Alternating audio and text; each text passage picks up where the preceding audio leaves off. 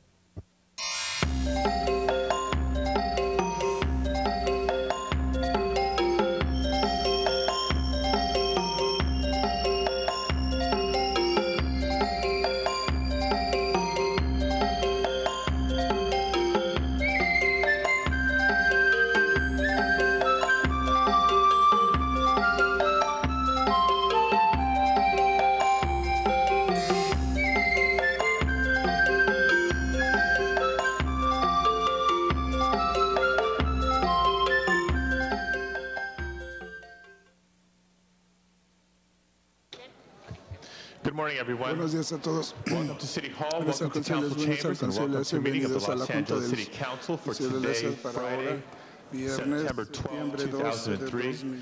The City Council meets every Tuesday, Wednesday, and Friday at 10 a.m. Meetings are open to the public, and we do invite you to join us. For members of the public unable to attend council meetings, we can be viewed live on your cable station, Channel 35. We can also be viewed live via webcast from the city's homepage or heard via council phone. Please call the roll. Cardenas, Garcetti, Grohl, Han, Labange, Ludlow, Miskowski, Parks, Perry, Reyes, Smith, Villaraigosa, Weiss, Stein, Padilla, 10 members present, and a quorum, Mr. President. Thank you very much. The council is officially in session, and for both members of the council and members of the public, let me welcome you back. This is our first council meeting in a week. The council stood in recess earlier this week to allow members to participate in the League of California Cities Conference. So we do have quite a lengthy agenda, as well as a number of special presentations and introductions. So unless there's an objection from the council, what I'd like to do is proceed as follows. Allow for Ms. Perry to begin with her first presentation, and at the conclusion of Ms. Perry's presentation, we can go through the agenda and approve items on consent. Matters called special will be held on the desk until the conclusion of presentations. And if there's any special requests or objections, I'll hear from you during Ms. Perry's presentation. At this time, let me recognize Councilmember Perry. Thank you very much, Mr. President. I would like to introduce a man who is doing wonderful things in our community. For 5 years, Kathy Powell has worked to increase awareness about prostate cancer and its devastating effects on our loved ones, our fathers, our brothers, our uncles, our cousins. The Real Men Cook Foundation was established 5 years ago by Mr. Powell, and he has worked very hard to educate and provide early detection screenings for prostate cancer. September is Prostate Cancer Awareness Month. A man is diagnosed with prostate cancer every 3 minutes. A man dies from this disease every 13 minutes. 15% of these people who die will be men of color. Mr. Powell and his foundation have done great things to help educate all residents in the city of Los Angeles. I asked Mr. Powell to come here today to highlight the fact that this is Prostate Cancer Awareness Month and to commend Mr. Powell and his efforts to improve the chances for long-term survival of prostate cancer through early detection and education. There will be free screening in the 9th Council District on Saturday, September the 20th at New Hope Baptist Church at 5200, that's 5200 South Central, from 10 a.m. to 3 p.m. And I want to thank Mr. Powell for the work that he has done and the work that he does every day to improve the lives of the people living in Los Angeles. And Mr. Powell, if you just like to say a few words.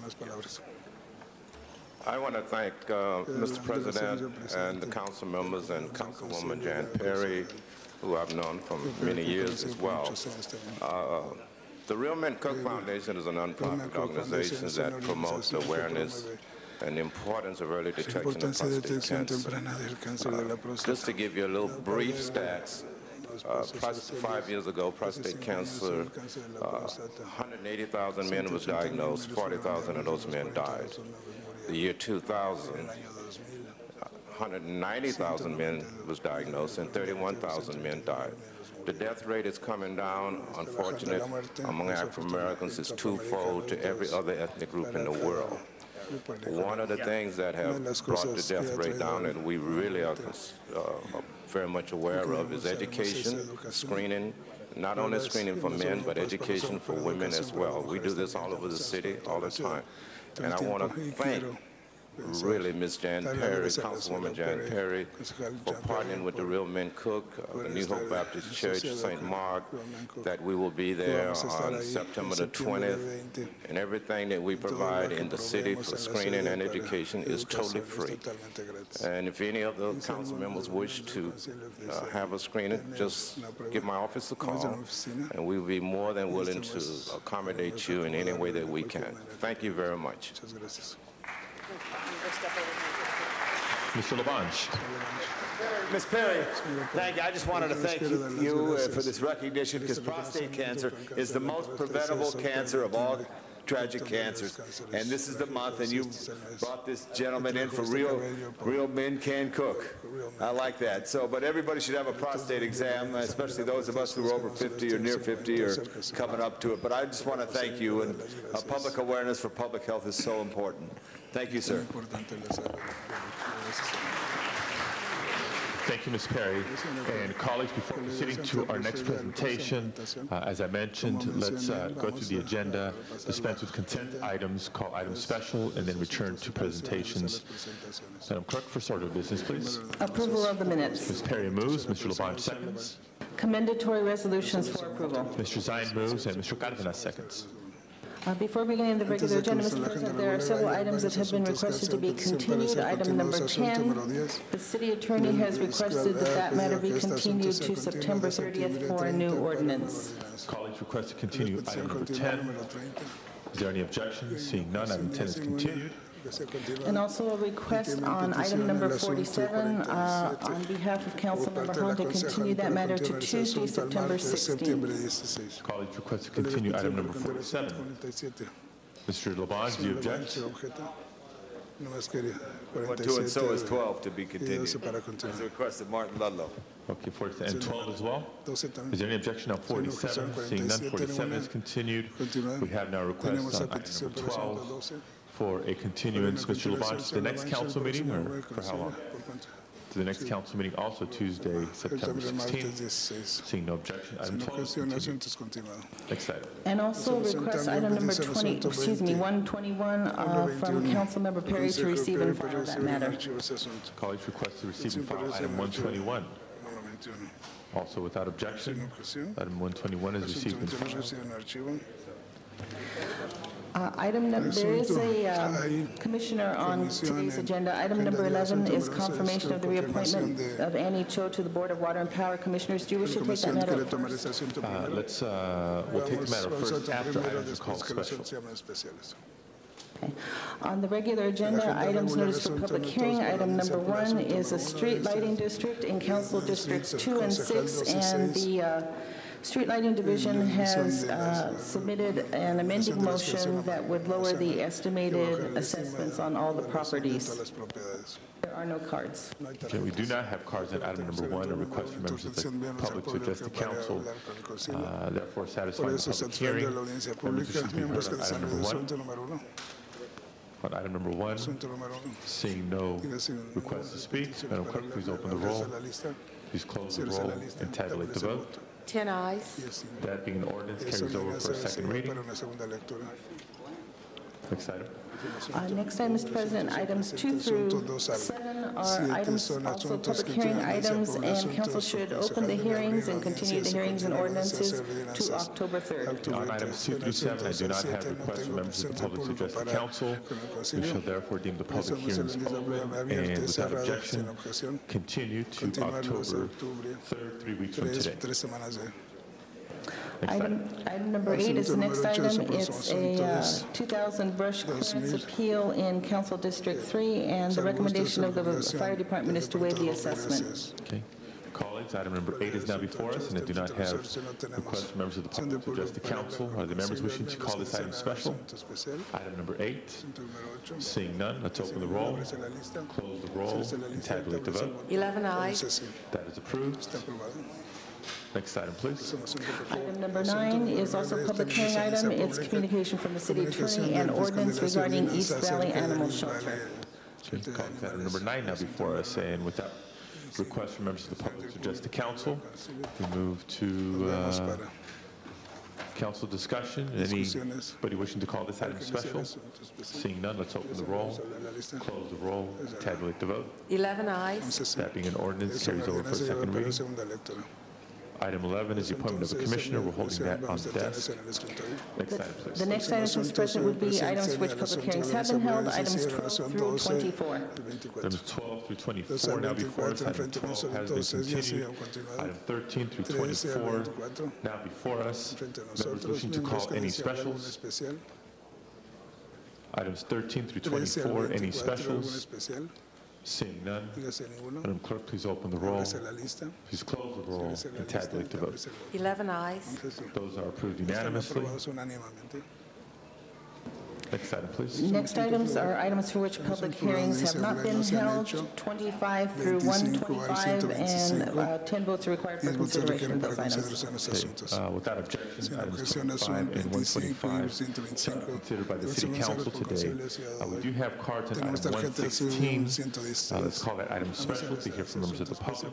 On the balance of the items, we do not have requests from members of the public to address the council.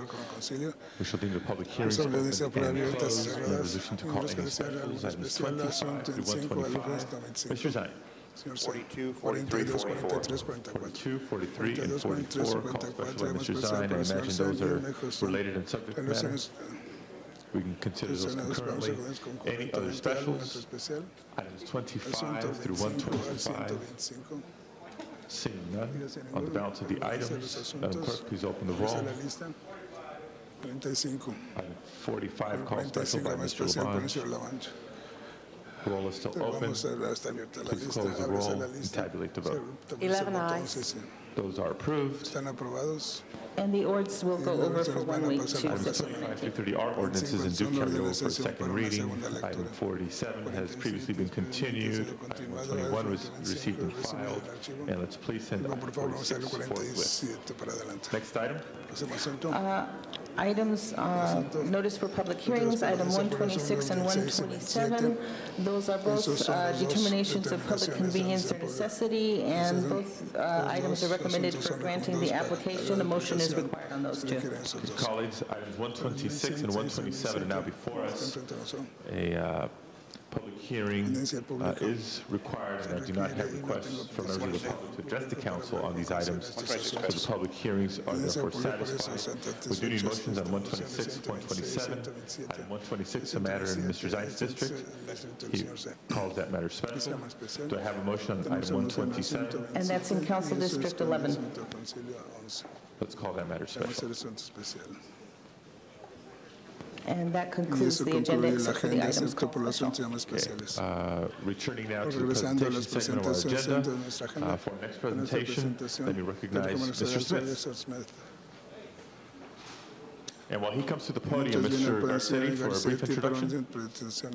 Thank you very much, Mr. President. I just wanted to welcome to our council chambers today a class of students from UCLA's Sociology Department, led by Professor Russell. And if you guys would like to stand up for a second and be recognized by the City of Los Angeles, welcome to City Council chambers, and thank you for coming in.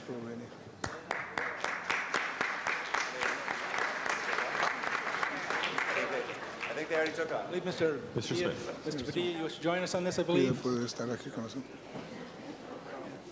Ladies and gentlemen of the council, I'm very pleased to present to us Jennifer Barber today. Jennifer Barber is a 20-year-old who became the first woman from Los Angeles ever to win a Golden Gloves Award national championship.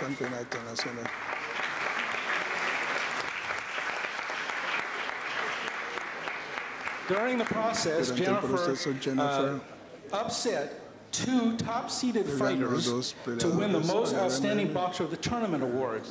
What makes this really most amazing is she had 10 victories and only 2 losses in just 1 year of boxing, her first year.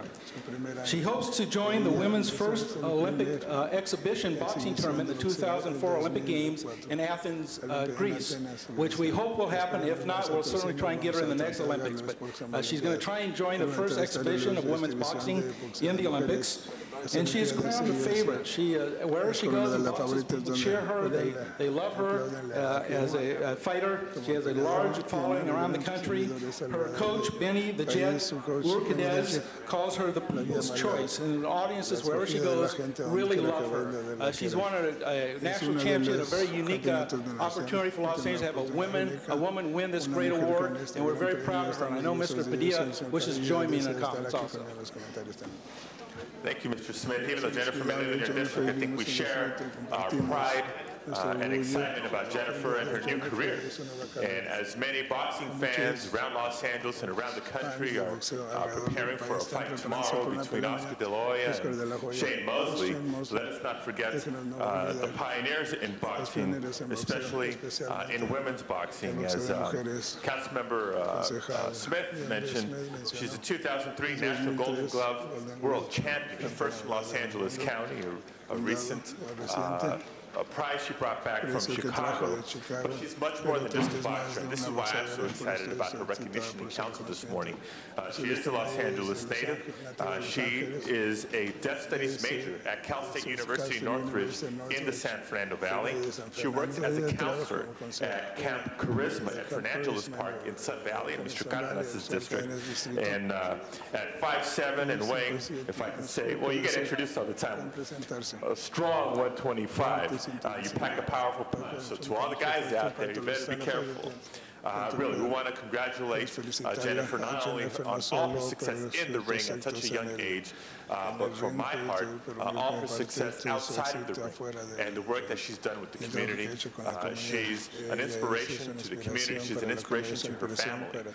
And one of the things that I know she's proud of and speaks regularly is it's no coincidence that she's taken on Deaf Studies as a major.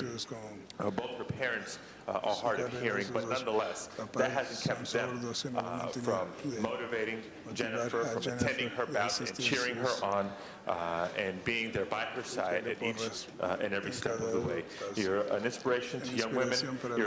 You're an inspiration to this council, and sometimes we rumble in here, but you're, I think, a lot better at it, and certainly demonstrated it with significant pride and style. We're very proud of you, Jennifer. Congratulations, and I don't know if you want to introduce your folks and maybe say a few words. Thank you. Right here's my mom. Her name's Victoria. I brought my coach, Stan Ward, right here.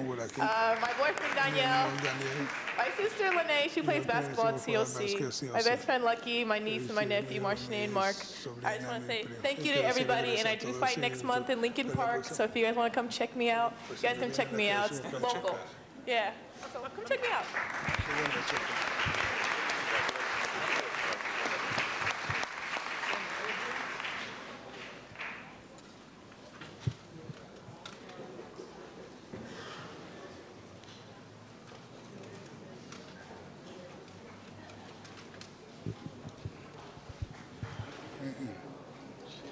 Thank you very much, Council Members Smith and Padilla.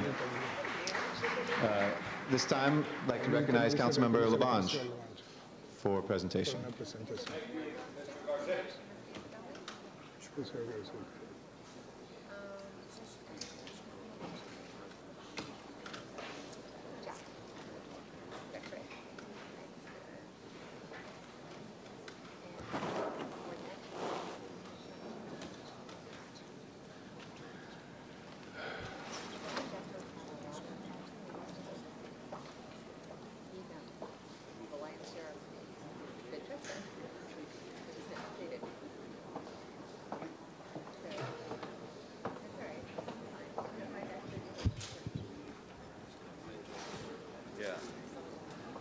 Good morning, members. Mr. Garcetti, how are you? May I proceed? Very well, Mr. Labange, thank you. Thank you. I'm going to proceed at this moment here. Talk about, I'm sure that young lady there made her way through the Los Angeles Park System, and one of the great parts of the Los Angeles Park System is our Ranger program, and they've just truly increase their focus and awareness on the program to have an interpretive educational unit within the Rangers. And they've had a very successful program to contribute for a articulated focus on making people understand what chaparral is, what native plants are, trails, hiking, safety. All that is so important because we live in a great basin. And this great Los Angeles basin, bounded by the Great Angeles National Forest, swoops right through our 300-plus parks, all the way out to the coast in San Pedro and out on the west side. But our Rangers cover so much area, they thought it was very important to have this interpretive program.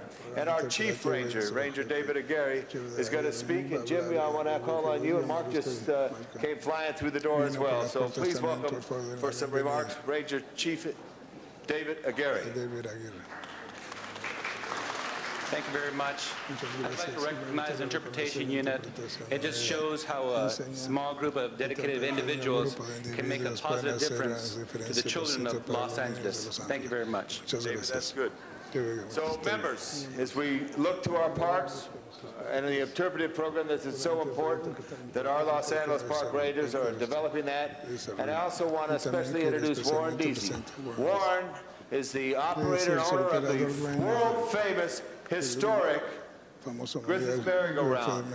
For it was there at that merry-go-round in the late 1940s that Walt Disney used to take his two daughters and have them ride on that park merry-go-round, and Walt would stand there, kind of like this, as explained to me by Diane Disney, and visualize a place for young and old, visualize a place for fun and entertainment, visualize what ultimately was Disneyland. Warren Deasy, the great operator of the merry-go-round, participated in this program. Warren, say a few words. I'd just like to say we've had a lot of cooperation from the Rangers in Griffith Park, and they're really important to us. Give them all the strength you can, please. Oh, Warren, thank you very much. Now I'm going to have a little quick roll call here. for Mark Mariscal, our superintendent. Congratulations, Mark, for your dedication and commitment to this program. Thank you, City Attorney. For Ernesto Ybarra, who's right here, a great park ranger.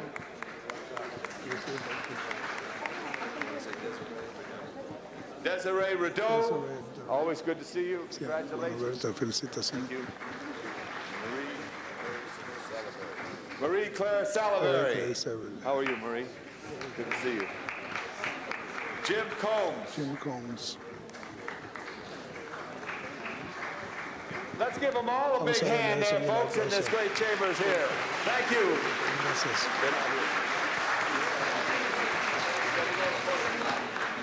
Thank you, Mr. Garcetti.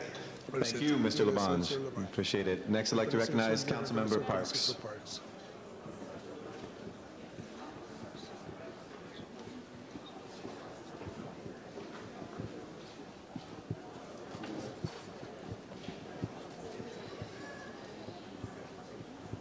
Thank you, Mr. Chair. I'd like to ask Mrs. Mary Jones Dark to come up. As you know, in many of our communities, we have people that are involved in about everything in the community, and often, as they say, if you want something done, you get a busy person. And today we wanted to honor a young lady that, in addition to raising a family and employment and all the other things that most of our residents do, she's also a very active member of a variety of community organizations. She's a chairperson of our Community Impact Advisory Team. She's also a member and co-chair of the 8th District Empowerment Congress, and she's the president of the Baldwin Village Community in Action, and she's a member of the Jim Gilliam Advisory Board, one of our local parks. And so I just wanted to have her and her family here today to honor her for her participation and really to thank her for what she's done in the past, but really to thank her what she's going to do in the future as she continues to be a mainstay of community activism in the 8th District. We also have a special surprise for her because we also want in the City Council chambers to wish her a happy birthday. And so you get a tooth. I'd like Mary to come up and make some comments. Oh, I didn't know about the birthday part. I'm 39 today. You can all laugh if you want to. But I'd like to thank City Council and, of course, Mr. Parks. And I'd like to introduce my family. This is my beautiful daughter, Mia. This is Ariel. She's 10 years old. She attends Crescent Heights Elementary School. This is Amanda. She's a senior at Hamilton High School. This is Erin. She's a 10th grader at Hamilton High School. These are my Talbot family.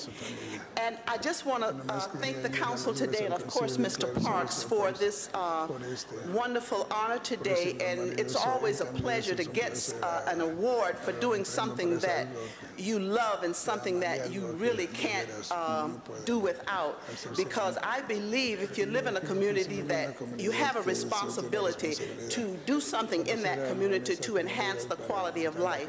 And I'd also just like to say that inasmuch as Mr. Parks is relatively new to City Council, he is not new to the community of Baldwin Village. Mr. Parks has been working with us for a number of years, coming into Baldwin Village, giving us ideas, coming to talk to our community about things that we could do to help ourselves, because we rely on city agencies, but we feel that it's our community. If something needs to be done, we get it done.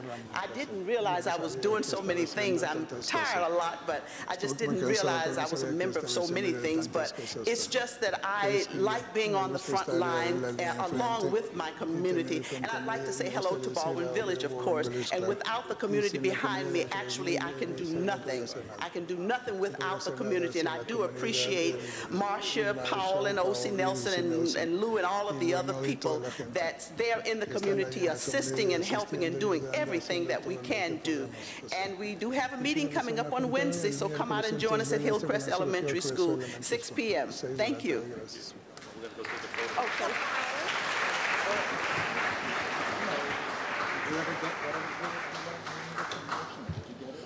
Thank you very much. For our final presentation, Chair recognizes Mr. Villaraigosa.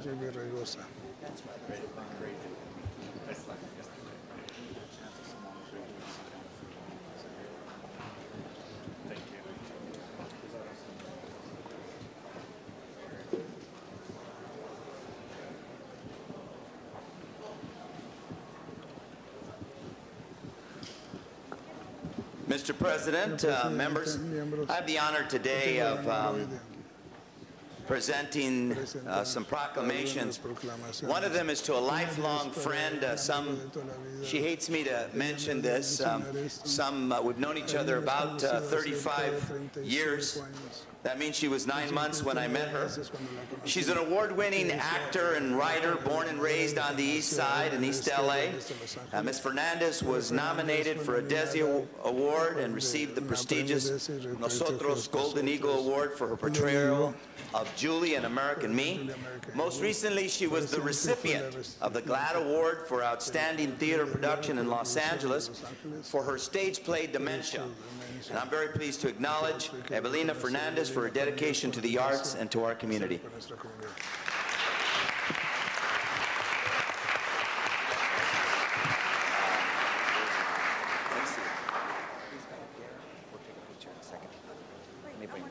Yes.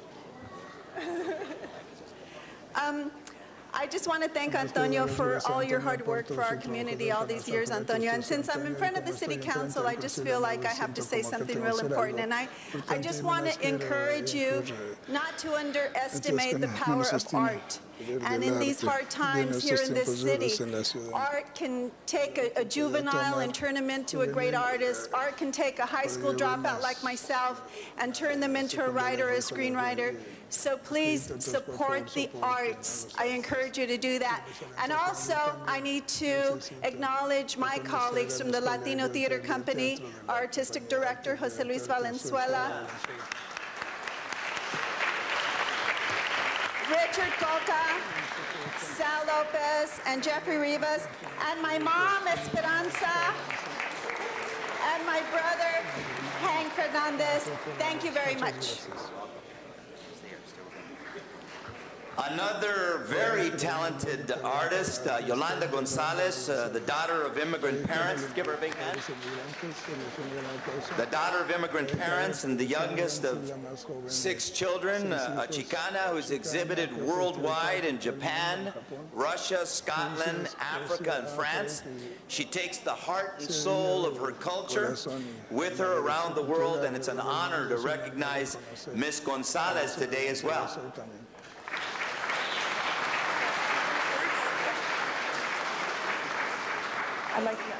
I'd like to thank you for having me here today for Council Member Antonio Villaraigosa. I would like to thank my parents, Leopoldo Gonzalez and Yolanda Gonzalez, for all the support that they've given me, and my family that is here today, and my husband. I'd like for you to please keep an eye out to a project with Inner City Arts, where I've been working for 11 years, and Greyhound on 7th Street. We're going to be doing some beautification here in Los Angeles. The mural will be unveiled in January. Thank you.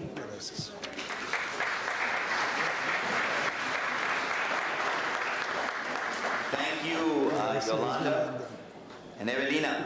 Now we have the honor, if we can bring our 3 young students here, the honor of acknowledging and recognizing 3 young people, 3 young students who are here today because we're recognizing their talent and creativity.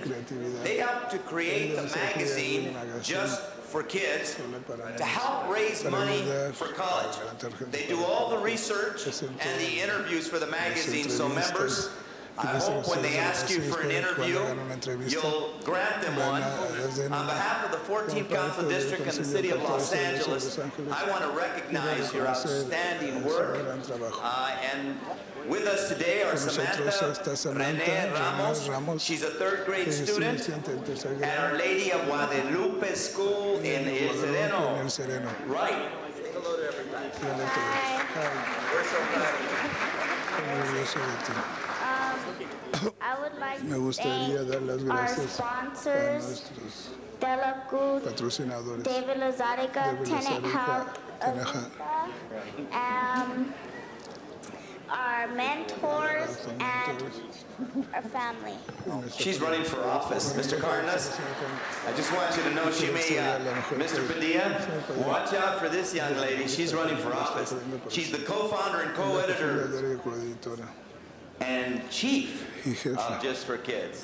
You are one articulate, bright, beautiful young child. Congratulations.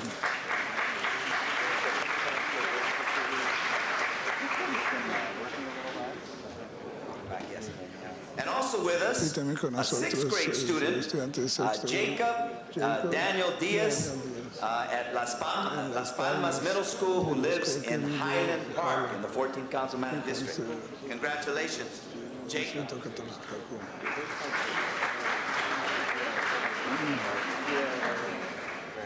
you like to say something, Jacob? Can I make a proposal? If it's okay. Chambers. Make a proposal. You need a second. I know about seconds. Is it okay with every kid in every school district for every Friday of school to get that day off? I'd like to know if every kid in every school district can get the day off on Friday. Thank you very much. That's a great proposal. Every Friday. Obviously to work on the magazine, right? Yeah. See? There we go.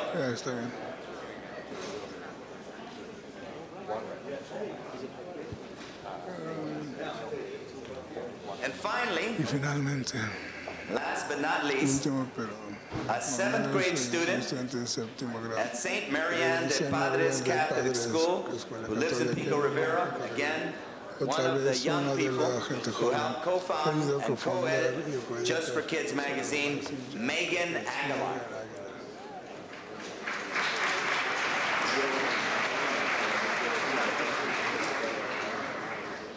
I'd like to thank Councilman Rosa for presenting us with this award.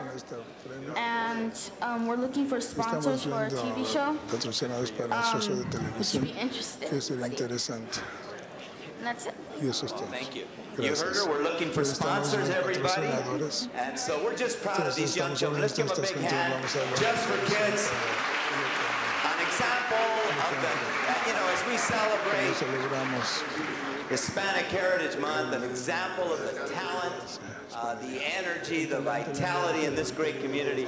Thank you so much. We're really proud of you. It's now my honor to provide three other proclamations. Teresa Rosas Jaramillo. Teresa is a local artist. She's a painter and a designer of sculptures. She was born in 1938 in the small town, you're never supposed to give your age. In the small town of Mérida, Yucatan, Mexico, she immigrated to Los Angeles in 1960. She's married and has 6 children. She exhibits her work throughout the community, including the El Sereno Library and the Plaza de la Raza. Congratulations, felicitaciones, señora. Aquí estamos.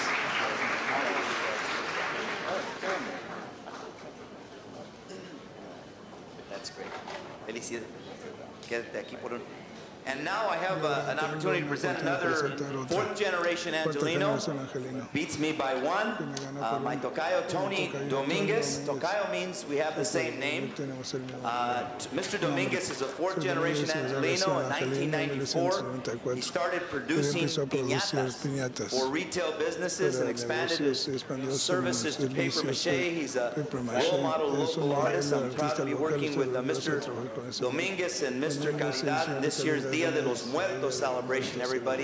It's going to be the most phenomenal event on the east side in a long time, and these 2 folks are helping to make it a reality. Congratulations.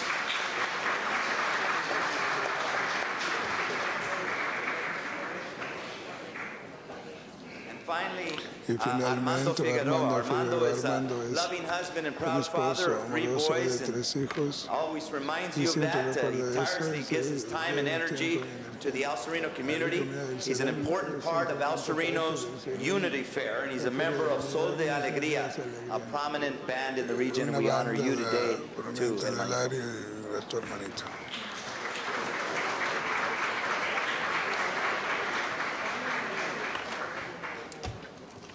Thank you all so much for your indulgences. This is a great opportunity to celebrate the wealth and, as I said, the energy and the great people that live in the 14th Councilmanic District. Thank you very much, Mr. Villaraigosa. At this time, I'd like to recognize Mr. Padilla on an item that he would like to discuss on today's agenda. Thank you, Madam Chair. I want to reconsider the, I believe it's item 21, the Immigrant Worker Freedom Right Resolution. We're speaking through the consent agenda. Nobody called it special, but I know several members want to be heard on it. So I'd ask for reconsideration of item 21. Is there any objection for reconsideration on item 21? Seeing none, open the roll on the motion for reconsideration. Close the roll. Tabulate the vote. 12 ayes. That is approved. We will now take up item number 21, and let me recognize Mr. Padilla. Thank you very much, Madam Chair and colleagues. This is item number 21, the resolution that I have co-presented along with Councilmember Villaraigosa and signed on to by as many council members as the city attorney would allow us. As a reminder, the Immigrant Worker Freedom Right, as you know, is the effort being organized by organized labor, community groups, religious groups, immigrant rights activists throughout Los Angeles and throughout the country. And September 20th, next Saturday, we will see a delegation of workers leaving Los Angeles en route to Washington, D.C. and to New York, modeled after and in the same spirit as the freedom rights, the original freedom rights that this country saw in the 1960s that brought back to national attention the very important issues and efforts to improve civil rights in this country, to end the inequalities and injustices that racism and segregation contaminated this country's history with. And before I speak any further, I do want to introduce two of the original freedom riders who are here with us today and who have spoken earlier at a press conference, Bob Farrell and Dr. Robert Singleton. If you would please take a bow. We, as a council, we as a city, want to thank you not only for being here, but for the wonderful courage that you demonstrated in the 60s and since then, and the wonderful model that you have allowed these immigrant workers to follow as we, through this immigrant worker freedom right, try to use the same model to bring back to the national spotlight. The issues that are impacting immigrant workers and specifically the issues that this freedom right hopes to promote is number one, a clear and fair path to citizenship for workers who are working in this country, paying taxes in this country, obeying the law in this country, and contributing to our society. Second, through these efforts, we hope to strengthen the reunification of families. So many immigrant workers are unable to visit their families either on the other side of the border or their families are unable to visit workers on this side of the border because of the laws that are currently on the books. In addition to that, we're utilizing this immigrant worker freedom right as a way to promote, defend, and protect worker rights. So many immigrant workers working in the United States, paying taxes in the United States, but on a daily basis are subject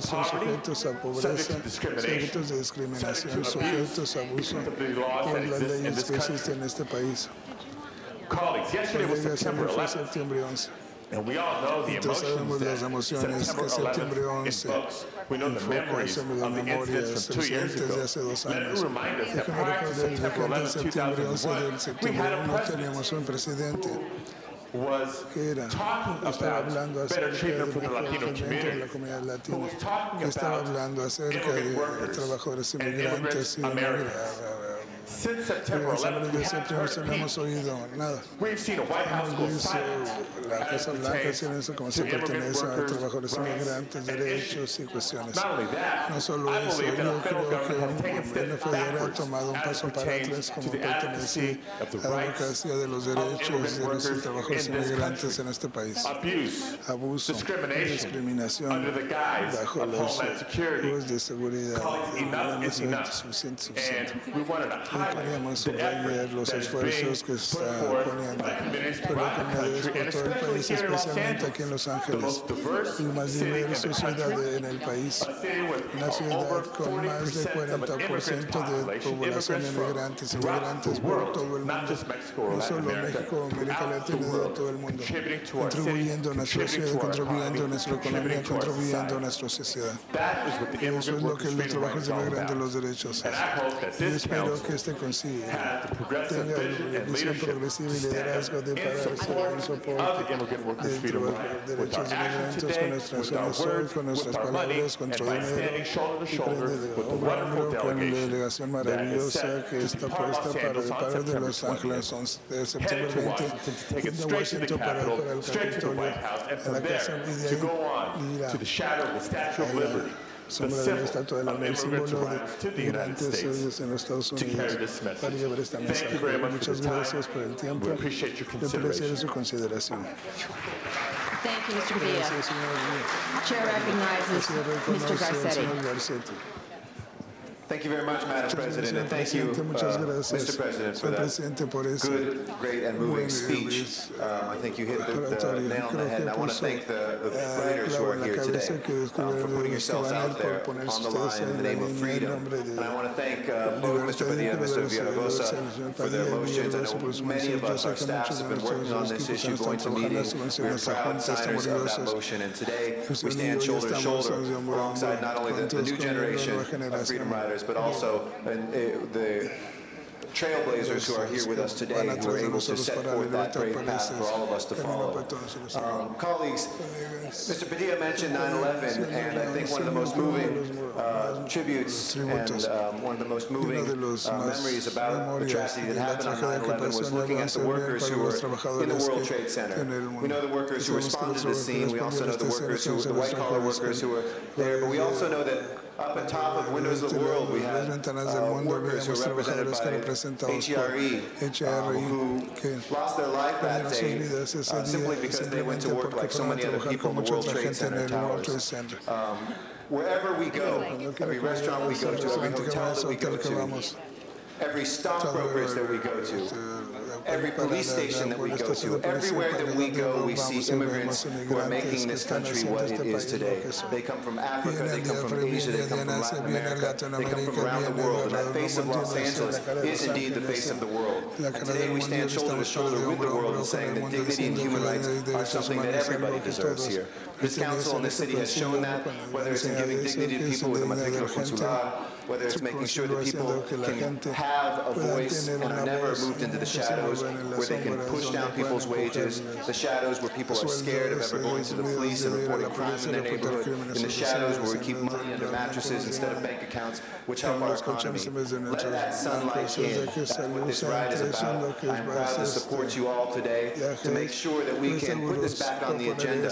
And let me say something along the lines of what Mr. Padilla said for our national leaders. Be the brave national leaders that we have elected you to be. President Bush took the courageous step with Vicente Fox of putting immigration on the agenda, and he needs to keep it there as well. This will make a safer country. Once we move people out of the shadows, we can be a more secure country and looking at terrorism. But we can also be that America that we have always stood for, that lady with her torch in the New York Harbor has always been a beacon for, saying that each one of us deserves it, whether we are tired and poor and hungry, or whether we come here on the most high-tech visa. This country needs immigrants. It is about immigrants. It will continue to be about immigrants. And let's do that in a way that brings people in instead of shutting them out. Thank you for your courage.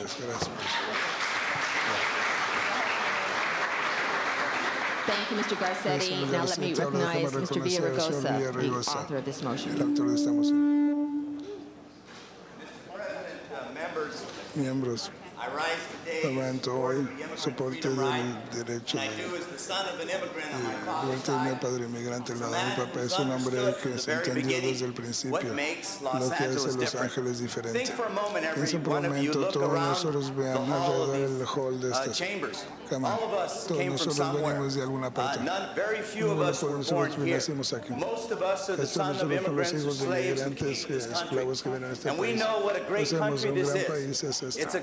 country because the immigrants have created the wealth of this country. The immigrants have built the tall buildings from the Twin Towers to the Capitol to the City Hall. They've been a part of the fabric of this great nation.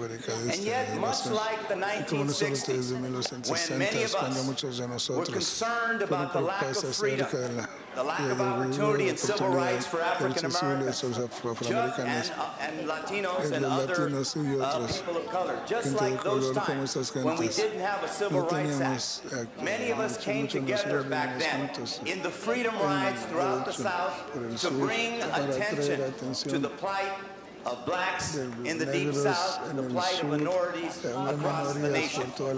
Well, just as we did some 40 years ago, today we come together. Today, my colleague, the President of the Council, Alex Padilla, and all of the colleagues here today, say to this city, this state, and this country that we're here to proudly support this immigrant freedom ride, to bring the attention of America to the plight of the immigrant, to bring the attention of this great nation to the contributions of the immigrants to this nation. When we, as we did yesterday, memorialize September 11th, as we think about that tragedy, we think about all of the names of the people who died on that day of infamy.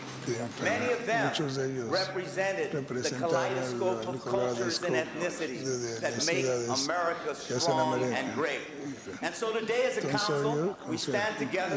We say that we stand with the immigrants. I have agreed to join this freedom ride, to begin the freedom ride from Los Angeles, to end up in Washington, to go to the Congress and the halls of the power of this country and say that it's time to acknowledge that we've not opened our arms up in the way that Mother Liberty intended to the immigrants of this country.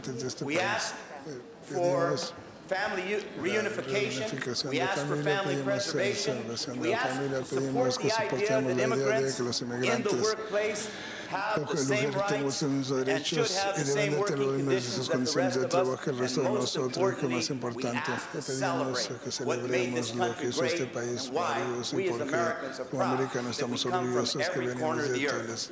I'm proud to be here with my sister, who I've known for 3 decades, Maria Elena Durazo, who would like to say a few words.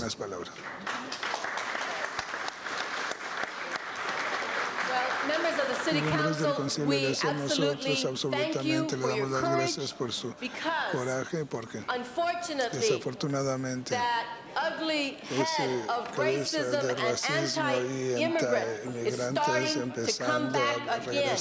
And it is more important now than ever that the City Council, the leaders of Los Angeles and other cities say, we will not tolerate that any longer. And we thank you for being with us. I just want to acknowledge some of the people who are going on the ride, and one of them is a student to deliver a very important message to Congress. How you guys doing? My name is Jorge Valles. I come from Mission College. I myself is an immigrant. I came from Mexico City in 1989, and I've struggled every moment of my life to give that freedom that I fought for and I keep fighting for. And I'm really grateful to be around with you guys, and that you guys are backing us up in this freedom ride. I'm kind of speechless. I'm in front of you guys, very nervous. And I got to tell you guys, I'm very, very grateful for your donations and your moral support. And all those speeches that you guys give is like what I feel from my heart. I have no speech in front of me, but I'm talking to you guys from my heart. And thank you very much. So there will be, we want to encourage and make sure that you all are there and that you help to get others there from your districts. Saturday, September 20th, when 140 Freedom Riders from Los Angeles will be leaving, and there will be a rally to send them off and to say Los Angeles backs you up. And when you travel across this country, whether it be Shelbyville, Kentucky, or Wilson, North Carolina, or Washington, D.C., this nation and Los Angeles supports you. So please be there, Los Angeles City Hall, 10 o'clock Saturday morning. Thank you. Thank you.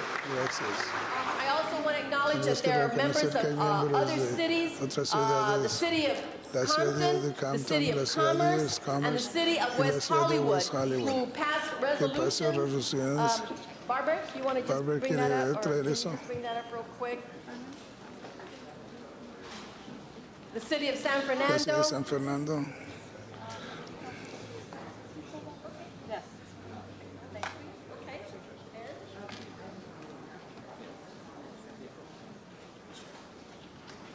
I just asked for a couple of minutes of your indulgence. I'd like to just say that this is very near and dear to my heart. I come from grandparents that were brought to the state of Arizona prior to being a state. From Mexico, they were Indians. Well, they needed bodies to become a state. And my family, my father was never allowed to. Never lived in a home, was moved from mine to work, and bought his first piece of property in the city of Commerce where I grew up. So this is very near and dear. My father lived and died fighting for civil rights and human rights, and I'm very proud to be part of this movement. And I thank you and support you. The City of Commerce gives you all the support. Thank you. And I want to tell you that your resolution, the resolution of Compton, San Fernando, West Hollywood, Commerce, and when you approve the resolution from Los Angeles, we're going to hand-deliver these and show them across the country that Los Angeles County stands on the side of immigrants and to treat all people fairly. Thank you all very much. Thank you. Let me recognize Councilmember Perry. Thank you very much, Madam Chair. And I just wanted to say thank you to Maria Elena and all the people here assembled today, and to say that I was pleased to be supportive of this, not only in word but in deed, and to make sure that the logistics were put together and that the ride commences peacefully and in an organized manner, and that you all know how much we support you because you're out there fighting for all our families. So thank you and Godspeed. Mr. Cardenas. I support this resolution, and I'd like to say a few words of what it means to me and many people throughout this great country.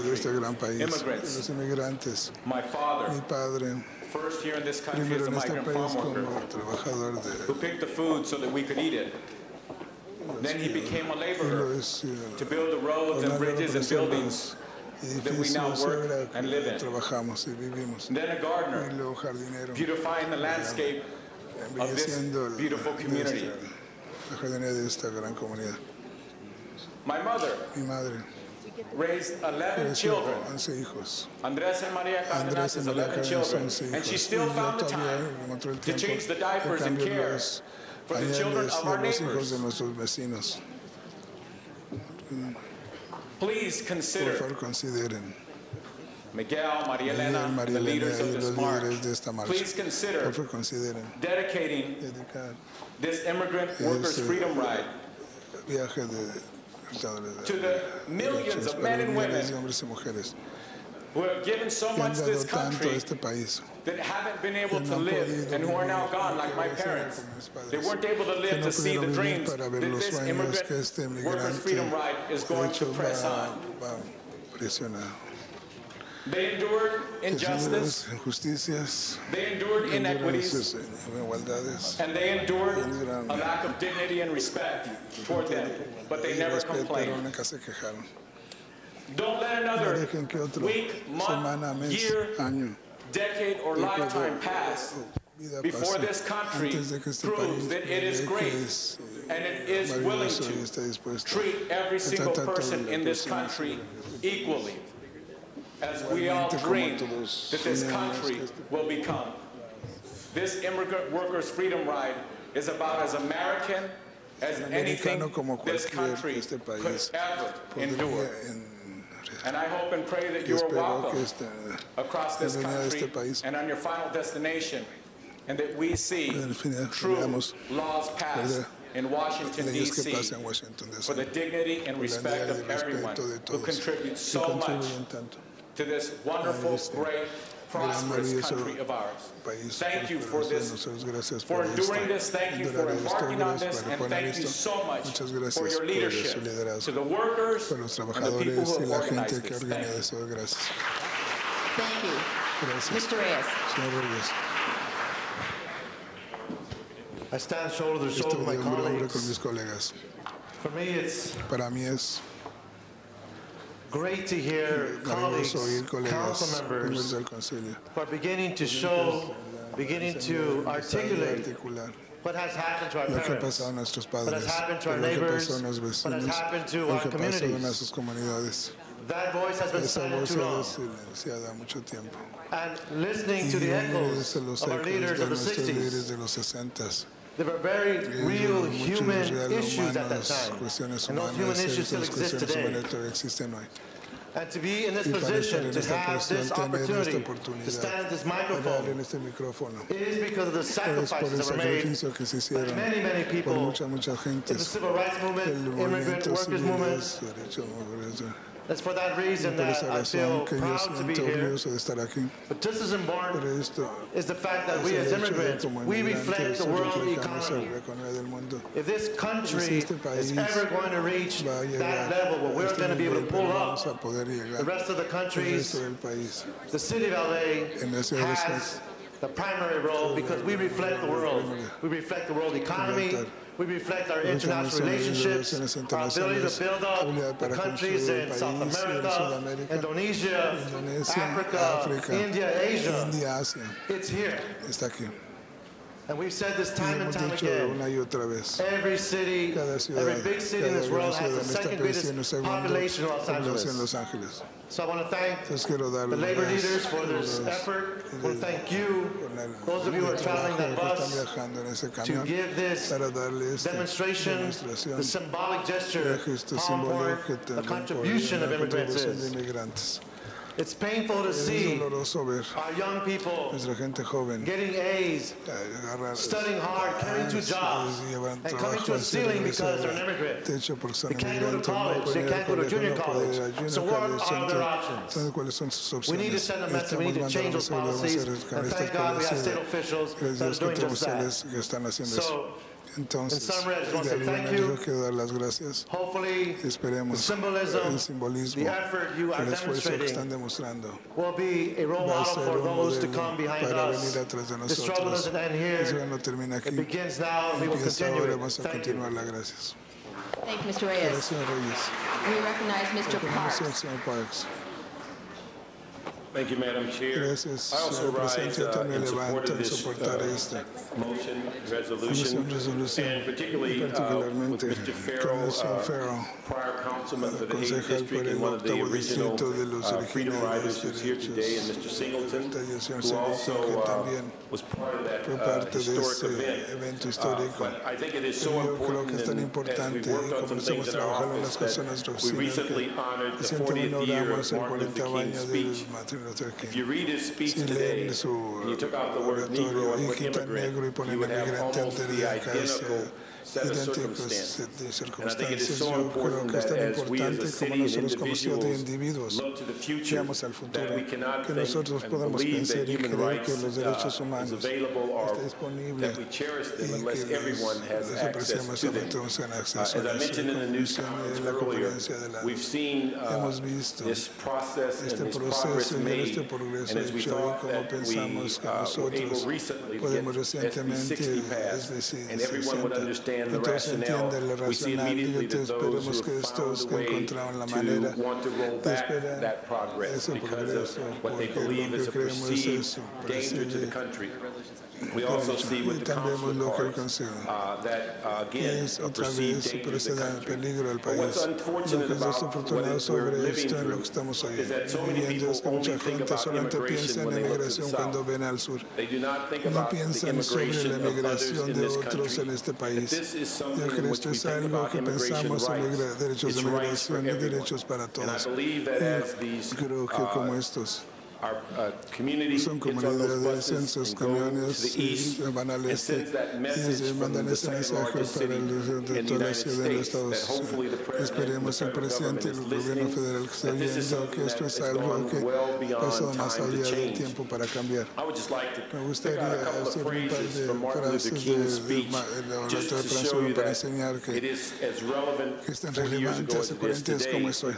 When he says Cuando se that dice que now is the time to raise tiempo para levantarnos arriba de desolados valles oscuros de segregación, el camino de luz de justicia y otro comentario. No va a haber tranquilidad ni descanso en América, que el negro se le desea derechos ciudadanos. No podemos caminar solos.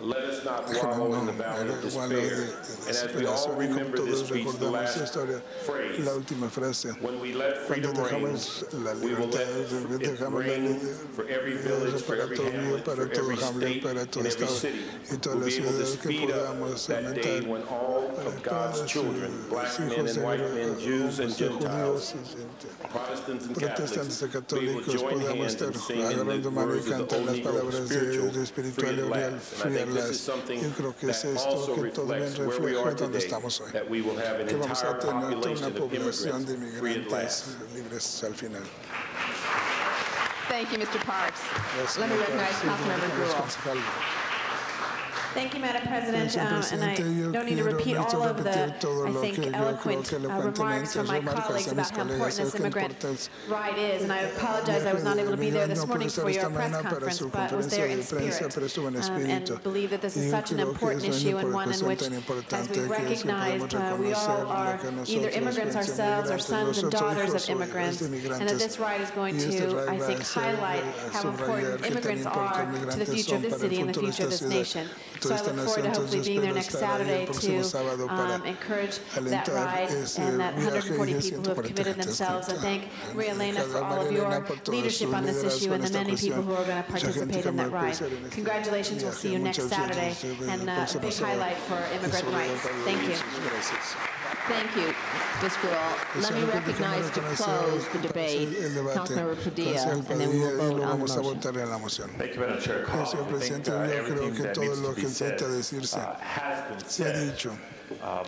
Pero yo estoy inspirado en este momento por este debate y discusiones que he visto y he oído tomar lugar en la Cámara en Sacramento, los legisladores a veces no pueden ayudar. And they begin to express themselves in other languages. And if I knew multiple languages that express myself in numerous, but I too stand here as a son of immigrants. When we talk about immigrant workers, it's not a foreign concept. It's not an academic issue that we're debating. Many of us here on the council wouldn't be here for immigrants and immigrant workers, and not no exception. You heard my story before about my parents immigrating to this country from Mexico.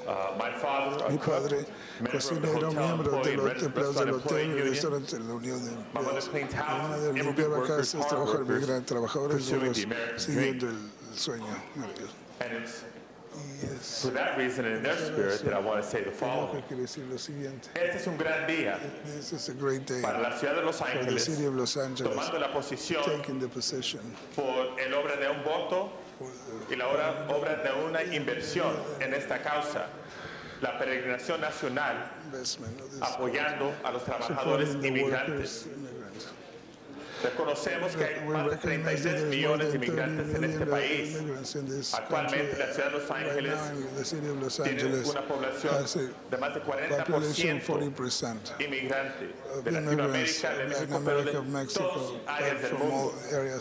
Los asuntos que afectan a los trabajadores inmigrantes, asuntos de pobreza, asuntos de discriminación y abuso, discriminación en el lugar de empleo, también las dificultades en obtener la ciudadanía. Estos asuntos nos afectan a todos, porque todos somos miembros de una comunidad. Y apoyar esta causa es apoyar el esfuerzo de obtener, proteger y defender los derechos de los inmigrantes, de reconocer y respetar las contribuciones de los inmigrantes que han construido esta ciudad y este país. Y bien sabemos que van a mantener y mantener fuertes a nuestra ciudad y a este país.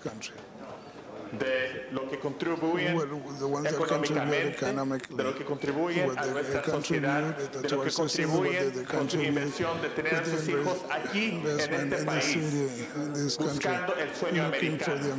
Y es nuestro deber como gobierno y como sociedad mantener el sueño americano como un sueño que se puede realizar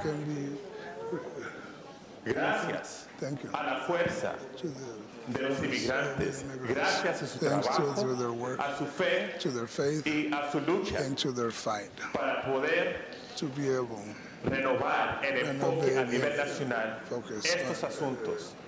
Porque también que tratemos a los inmigrantes es respetándonos a nosotros mismos. Me da mucho gusto recibirlos en este ayuntamiento y me da mucho gusto votar en favor de esta resolución. Muchísimas gracias. Thank you, Mr. Padilla. That now closes our discussion on the matter. Members, we have item 21 before us, which is the motion to have the city put itself in position of support of the federal legislative program for immigrant workers' freedom ride and the goals that it is pursuing. Madam Clerk, please open the roll. Close the roll. Tabulate the vote. 12 ayes. That matter is unanimously approved. We will send it forthwith. Thank you for those who are here.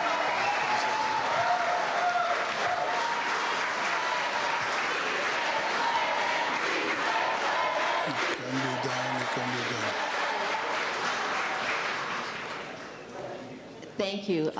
Members, I think we are going to have a special presentation now on behalf of the mayor. If the mayor can come, is coming forward. Hey, Where's Tracy?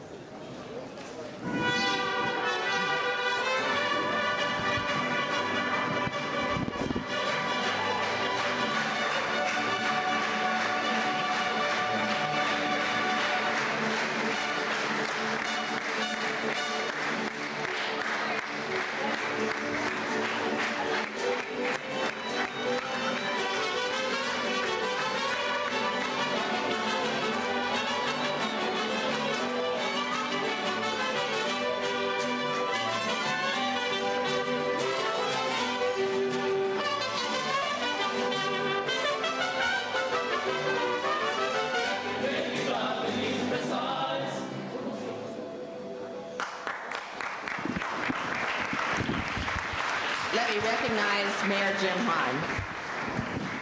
Good morning to our city attorney, Rocky Delgadillo, Council President Alex Padilla, members of the City Council, Mayor of San Salvador, Carlos Zamora, everyone who was out here to celebrate this joyous occasion. Buenos dias. It's my honor to officially declare September 12th through October 15th, 2003 as Latino Heritage Month in the city of Los Angeles.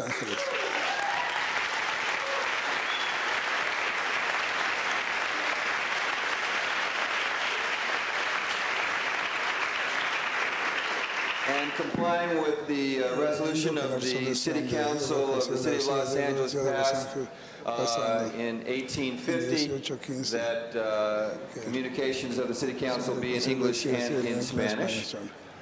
We have the resolution in both. I might be part of it in English.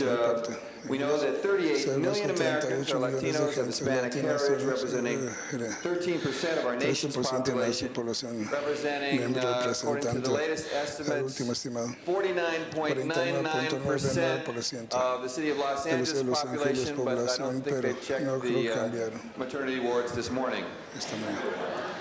So I think we're right at 50%, and whereas El Pueblo de Nuestra Señora La Reina de los Ángeles was founded in 1781 by our pioneering and entrepreneur Hispanic settlers, and whereas in the year 2000 we know that 12% of Latino population in America resides in the greater Los Angeles area, making it the #1 ranked Latino county in the nation, the #2 ranked Latino county in the world.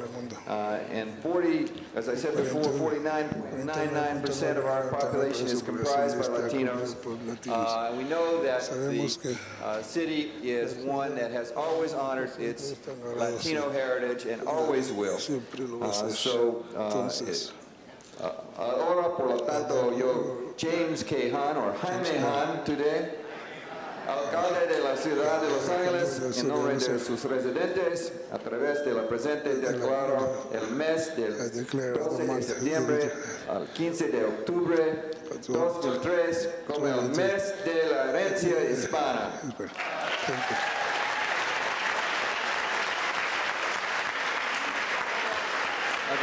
I certainly want to thank our great City Department of Cultural Affairs, Margie Reese, and everybody there, and of course all the people from our office, the mayor's office, and the council office who are producing this wonderful calendar of events for Latino Heritage Month festivities. And I want to encourage everyone who watches this on Channel 35 to visit our website, www.latinoslacity.org, for more information about all the great events that we're going to have. Obviously, we're looking forward to El Grito on Monday night. We hope the public will come down and join us for that. And on the closing day of ceremonies, we hope everybody comes out to Great Hollywood. Councilman Garcetti and Councilman LaBonge for a special event there, our closing ceremonies with Juan Gabriel. Now I'd like to turn it over to our great city attorney, Rocky Delgadillo.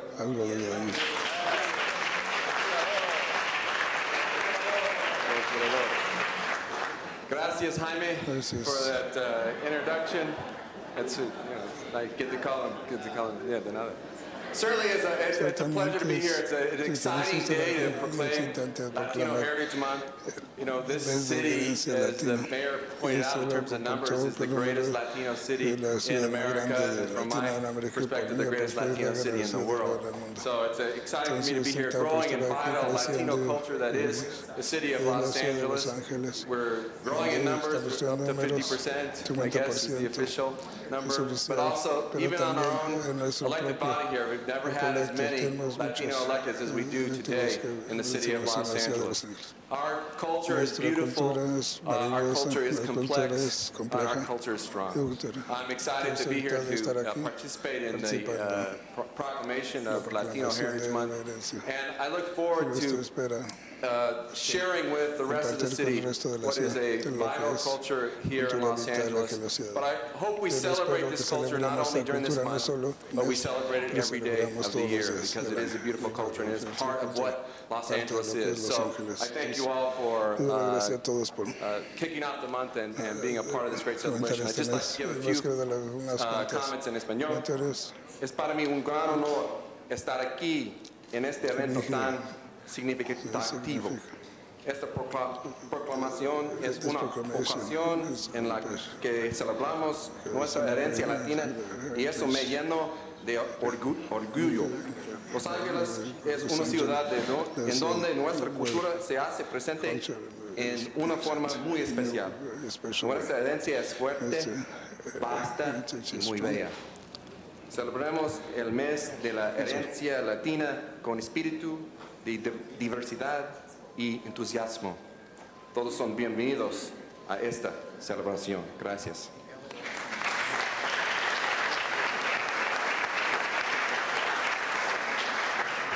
Thank you, Mayor. Thank you, City Attorney, colleagues and members of the public. It's really a joyous occasion to be here as we launch and kick off Latino Heritage Month in the city of Los Angeles. Y como nos dijo Rocky Delgadillo, es un gran orgullo estar aquí en el comienzo de esta gran celebración conocida como el mes de la herencia latina en la ciudad de Los Ángeles. Quisiera comenzar con invitándolos a todos a compartir la ceremonia de El Grito que se lleva a cabo cada año aquí en el centro de Los Ángeles. Este año tenemos el gran placer de dar la bienvenida a Pepe Aguilar.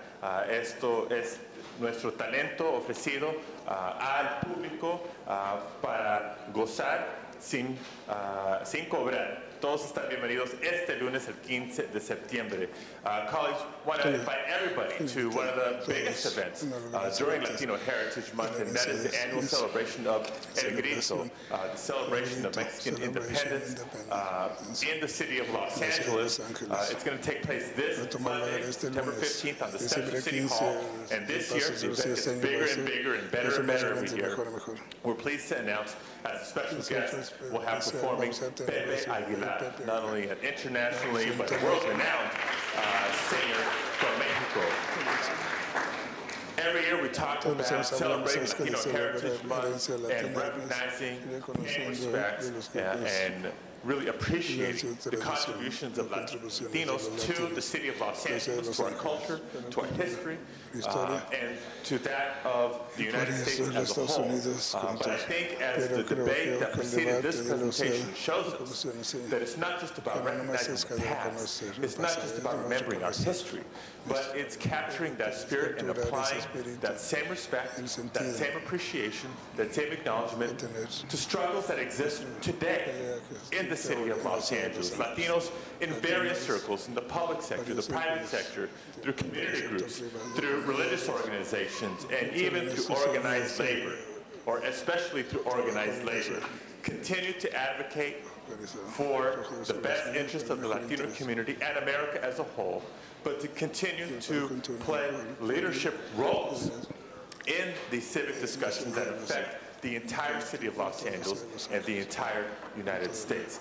Cada año nos reunimos para celebrar el mes de la herencia latina.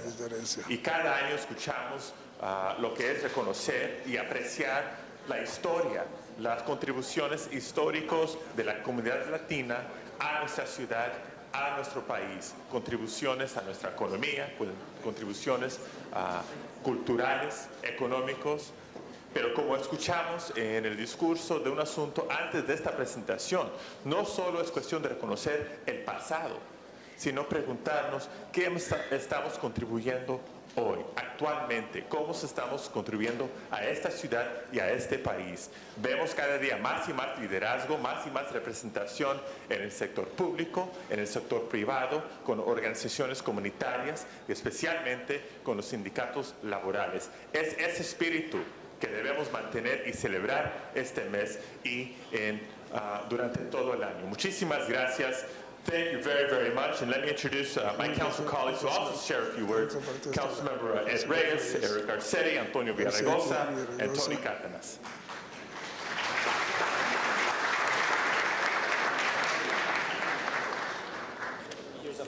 Thank you, sir. I want to take my time to make a very special presentation. Members, this is Latino Heritage Month, and as such, we have an array of events going on throughout the course of the next few weeks. This Sunday, September 14th, we'll be celebrating the 19th Annual Central American Independence Parade here in Los Angeles.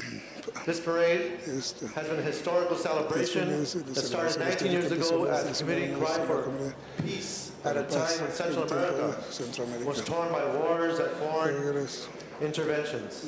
Today, the parade is a manifestation of the cultural pride and human values of the brave Central American people and is organized by COFECA, Comité de Festejos de Centroamérica. This morning, it is indeed my honor and privilege to introduce this year's Grand Marshal of the Central American Independence Parade. I'm certain many of you will recognize him, particularly you boxing fans, three-time WBC champion, Alexis Arguello.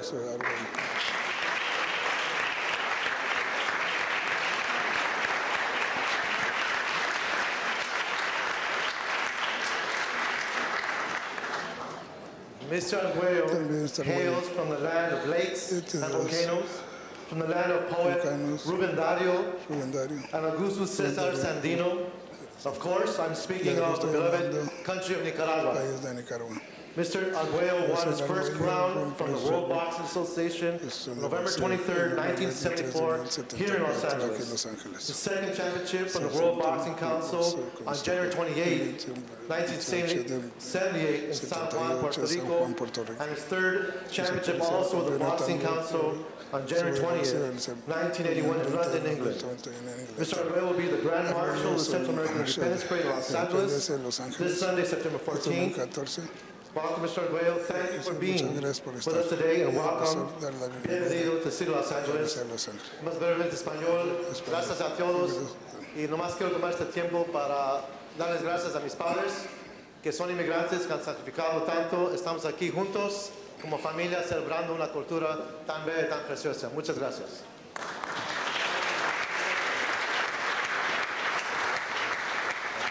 Thank you very much. Gracias Eduardo y Piedra y Alejandro y Jaime. Es un gran honor estar aquí con ustedes, especialmente los bomberos aquí, que representan a todos los empleados latinos en la ciudad de Los Ángeles. I was saying it's a great honor to be here with everybody, and especially with the firefighters behind us who represent all of the Latino employees of the city of Los Angeles who make this city work. Let's give them a hand as we celebrate Latino Heritage Month as well. También es un gran honor celebrar este mes con un gran amigo de Los Ángeles, el alcalde de San Salvador, alcalde Zamora. Gracias a venir a nuestra ciudad.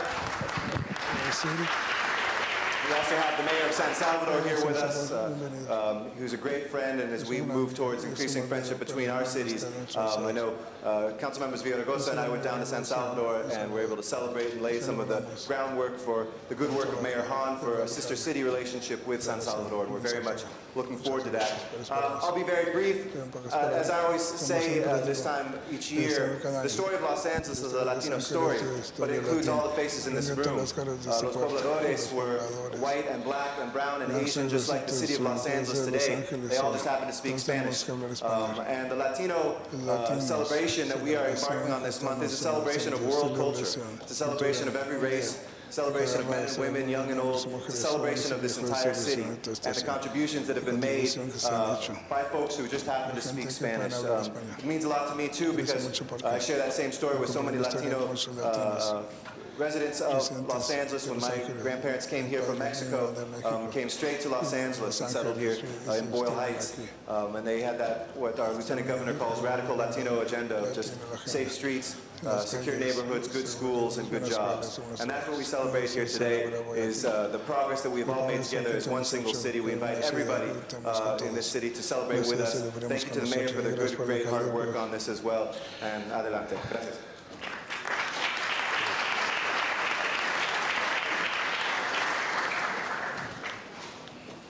Let me just say how proud I am to stand here with our council president, Alex Padilla, Rocky Del Castillo, our city attorney with Eric Garcetti, Ed Reyes, and Tony Cardenas. In many ways, as all of the speakers have said, today is not just a Latino launch, if you will, of Latino Heritage Month. It really is an opportunity for all of us to celebrate the diversity that's made this city great. As Eric said so well, that those 44 pobladores were African, almost half of them. Half of them African. European, Indian, mestizo, mixed. And in many ways, over those 222 years, a lot has changed, but a lot hasn't. We're still African and Asian and Indian and European. And what we have in common is that we came here to this great city, the city of the angels. And so every one of you, as you think about Latino Heritage Month, feel included, feel a part of this great month, just as we feel a part of the African American community, a part of all of the communities that make up this city. At a time in LA and throughout the state when we still have to bring attention to the plight of the immigrants, to the contributions of the immigrants. Let's celebrate what we have in common. Let's celebrate what we all contribute. Let's judge one another by the content of our character, not the color of our skin, not the accent, not how recently we got here. And if we can do that, this Latino Heritage Month can be that opportunity for all of us to celebrate what we have in common. Thank you so much, Mr. Mayor, Mr. Council President, all of you for helping to launch this wonderful month.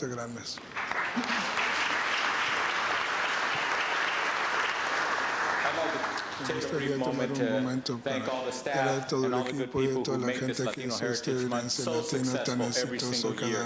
It's an opportunity for us to highlight how wonderful this great city is, and in this case we're doing it in 2 languages, but more importantly, we're actually showing how competent this city is, and how tolerant this city is, and how progressive this city is, and saying welcome all, we treat everybody equally and with pride and with respect. That's what Latino Heritage Month means to me.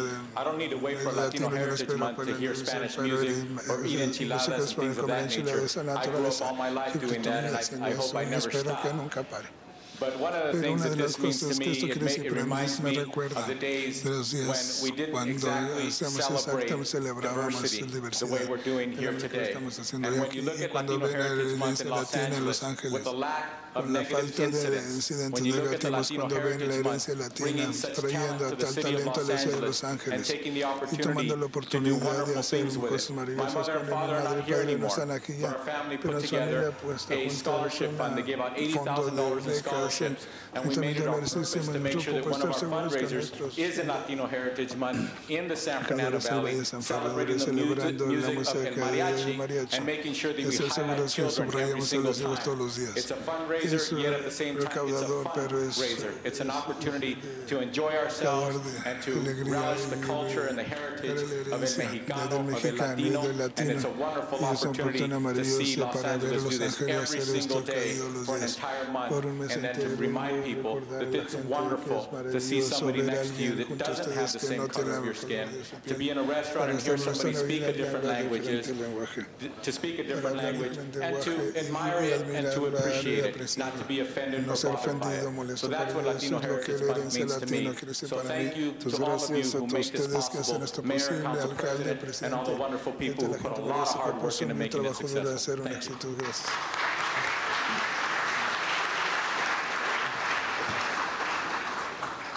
Unfortunately, Senor Alcalde Jaime actually had to leave for another event, and it's unfortunate to attend a funeral. So he's asked me to take over for the rest of the ceremony. Just want to make some, recognize some people and make some, give out some proclamations. First, I am pleased that the mayor of San Salvador, Carlos Zamora, is here today. He has played a vital role in working to create a sister city program between Los Angeles and San Salvador. I would like to come up and just say a few words about our relationship.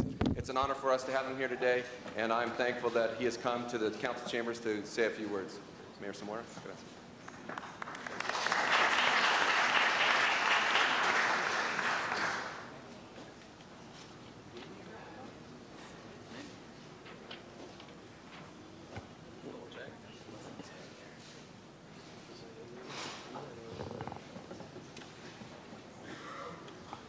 Señor Presidente del Concilio, Mr. President of the Council, miembros y miembros del Consejo, members of the Council, para mí en mi calidad de alcalde de la ciudad de San Salvador, El Salvador, for me, being as mayor of the El Salvador, San Salvador, es un verdadero honor it's a true honor poder estar ante ustedes precisamente en este momento en que hay dos declaraciones importantes. to be in front of you, especially at this moment. There are two special presentations.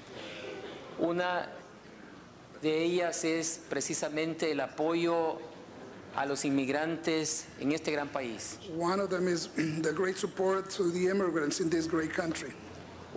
La segunda de ellas es el comenzar el primer día de la celebración de la historia latinoamericana en esta ciudad. The second one is commencing the first day of the history of the Latin history in the American country. Y una tercera es la intención importante de nuestras ciudades de poder suscribir en el futuro un convenio de hermanamiento. And the third one is a convenient support of the sisterhood of the two cities. Lo que recibo con mucho aprecio, porque déjenme contarles What I receive with a great appreciation, because let me tell you que en esta ciudad that in this city, ustedes han recibido con mucho aprecio y cariño a más o menos 900,000 salvadoreños. because you have received with great appreciation 90,000 Salvadorians. Y nuestra capital apenas tiene 600,000 habitantes. And our capital only has 60,000 citizens. Si habláramos por población, 900,000. 600,000. 600,000. Si estuviésemos hablando de poblaciones, esta sería nuestra primer capital. If we were talking about population, this would be our capital. Por lo tanto, apreciamos mucho la oportunidad que nos dan de poder hermanarnos, porque de esa manera verdaderamente podremos tener una relación íntima entre ustedes y nosotros, haciendo esa transferencia cultural que nos hace comunes. This way we could become sisterhoods and two countries that could be two sisters. Por lo tanto, agradezco y aprecio la oportunidad que se me ha dado. Muchas So I gracias. appreciate the opportunity that is given to me. Thank you very much. Gracias. Presidente.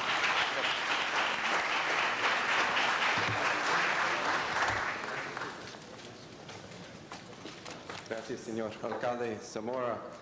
Today would not have been possible but for the great sponsors who provided us funds to celebrate our culture, the great support of Daimler Chrysler, the Mayor's Circle title sponsor, Latino Heritage Month 2003. I would like to present some awards here today. First to Chris Chandler, Sil Gonzalez, y Patricio Romero. Nuestra gratitud.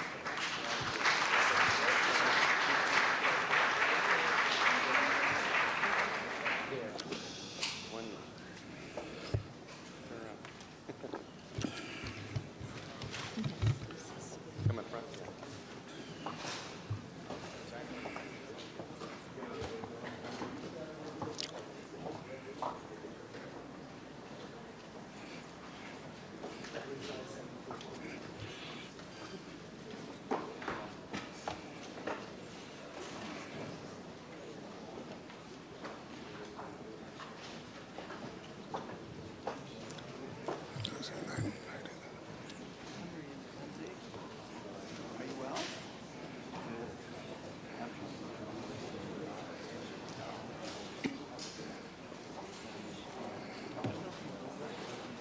While the pictures are being taken, let me Mientras take están dando retos, dame las gracias al alcalde, a Jaime, Mr. Padilla, Mr. Reyes, Mr. Garcetti, Mr. Cardenas, and Mr. Villaraigosa for making this presentation, and all of you who are here with them, not only today, but will be here throughout the month in recognition of Latino heritage. And congratulate those and thank those who are part of it.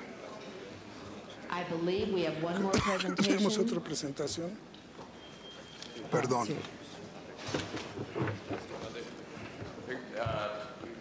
Me gustaría tener a Dana José hacer unas palabras. Thank you, and thank you to the City of Los Angeles for having us here today. Bienvenidos y saludos a todos los latinos de la gran ciudad de California, digo de Los Ángeles. I'm very pleased to be here to proclaim Daimler Chrysler's support of Latino Heritage Month. Latino Heritage como latino especialmente, la diversidad y riqueza de la cultura latina está siendo aceptada, honorada y apreciada, y también imitada por todos los gran países en el área de música, arte. Latinos también haciendo gran en educación, gobierno y la militar. Las oportunidades no siempre son eminentes, y por eso ya ofrenda una operación de la grupo, y negocios y seminarios por toda la comunidad latina y la ciudad de Nueva California. Nuestra meta con este programa es para dar a los latinos las herramientas para hacer sus... Como parte de Daimler Chrysler, estoy honorado de presentar este cheque por $250,000 como oficial de patrocinadores del mes Herencia Latina este mes.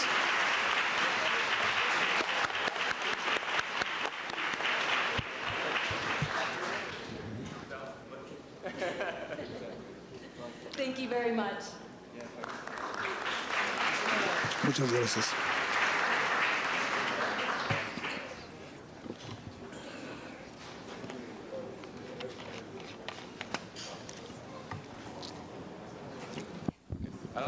También me gusta reconocer los otros patrocinadores del mes contribuyeron al mes y contribuyeron a la expresión de nuestra cultura en la ciudad de Los Ángeles. Wells Fargo. Representante. Delta Airlines.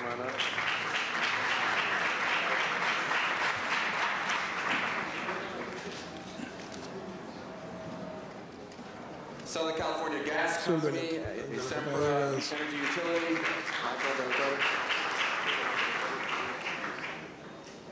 our great Spanish language newspaper here in Los Angeles, La Opinión, Única Lozano.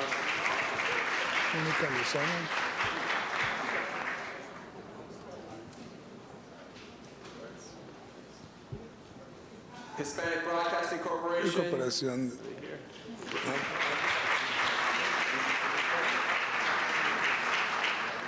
KABC. KABC, Teresa.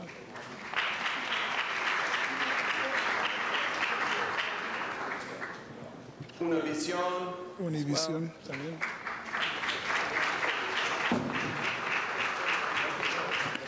Standard Arts. Tenet. Healthcare.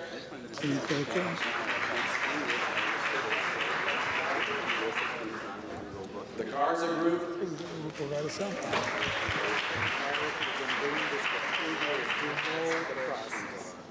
And Perfect Exposure Gallery.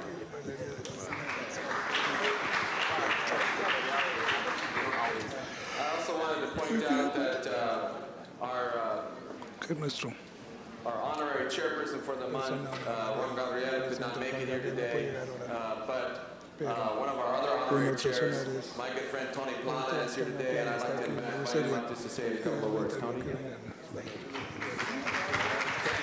you, Ron. Thank you very much. I am here representing Latinos in the entertainment industry. I've been in the industry for 25 years, and we have, some of us have been lucky enough to make a living in this industry where 95% of our unit is unemployed. I've been fortunate to perform many dignified roles, but I've also struggled like many, and I've played every stereotype except for the pregnant teenager.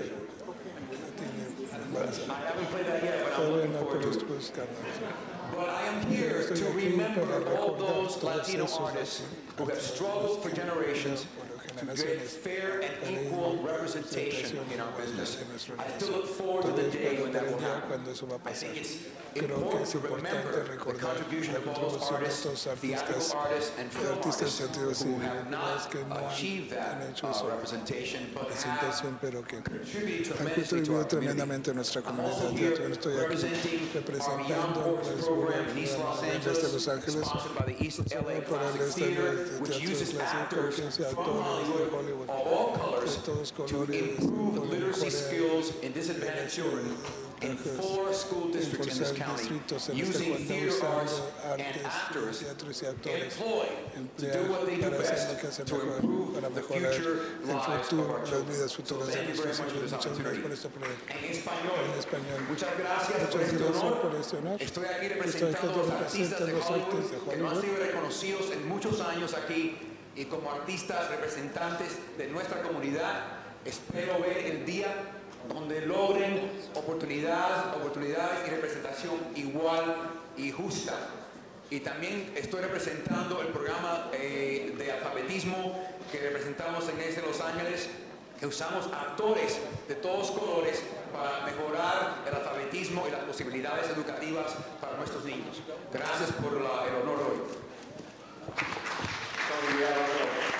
I also want to point out that Tony said he's been in the business for 25 years. I just want to make it clear that he started as a child actor. But he's been a great leader. Many of you might know in this room that I actually was the chair of Latino Heritage Month for 6 years, and Tony was there many, many years. Tony was there every time and didn't waver, and was a proud participant in celebrating our wonderful heritage here in Los Angeles. One last note, we have a party for everybody out on the forecourt, food, music, fun. Have a good time, celebrate the month. Thank you so much. Yes.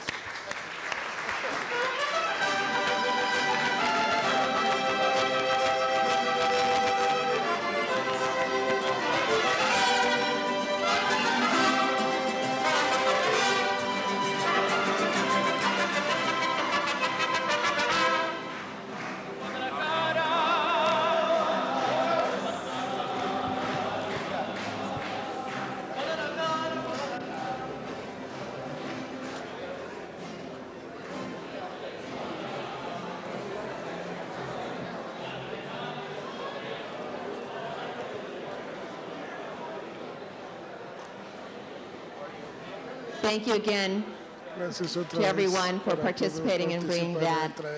Yep, Mr. Villagran. I just want to announce the president of Dolores Sanchez, the publisher and editor-in-chief of Eastside Publications. Thank you. Welcome.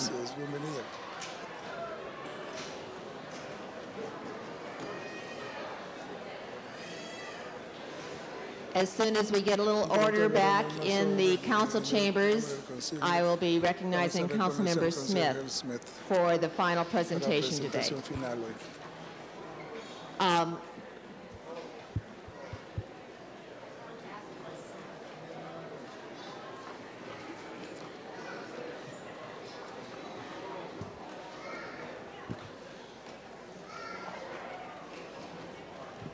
And if I could ask everyone to maintain order so we can get on with city business.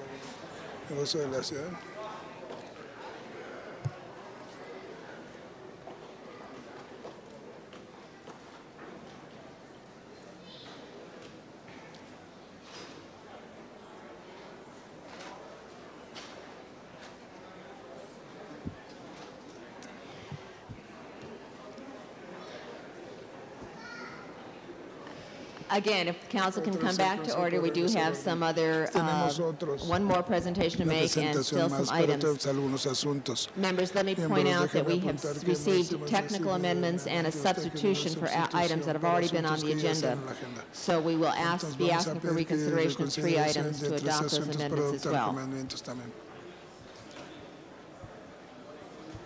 118 is one of them. It's the items we will be, in fact, why don't we have Mr. Parks make a motion for reconsideration of number 92, 106, and 118.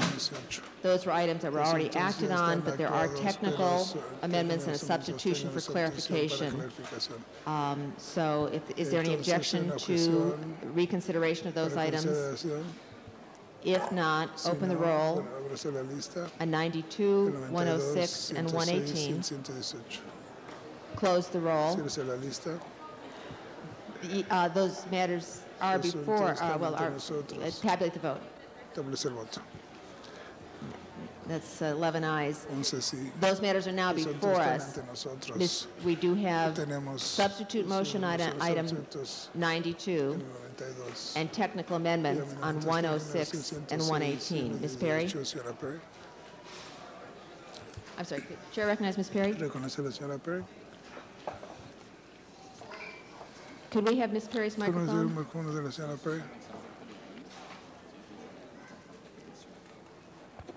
Okay, thank you. I rise on item 106. The motion is for transfer of money from one fund to another for the El Grito celebration. All right, that is before us as has been circulated. Designated as 106A. 106A, 92A is a substitute for 92, and 118 is an amendment on 118. Let's consider those technical amendments and open the roll. Close the roll. Tabulate the vote. 10 ayes. All right, that is approved with 10 votes. Now let me recognize Mr. Smith and thank you and your guests for both your patience and helping us get a little housekeeping. On August 11th of this year, we had a very severe fire in the Northridge area at the Lassen Village Apartments. Initially, we thought there were 4 or 5 units that were damaged and families would have to be relocated. After the city got out there and looked at it, it was found that there were 50 apartments that were damaged and 50 families had to be relocated and moved. We, as Americans, are always great people for getting out and helping people in need. We do it all over the world. We also do it here at home. And that's what I want to recognize today, is the number of people that step forward to assist their fellow residents in the Northridge community at a time of need and disaster. There was a number of people that stepped forward. First of all, I want to recognize Susan Whitelets from California State University in Northridge. Susan stepped forward and helped get relocation to some of the housing at the university, and also brought forth some individuals to help people move.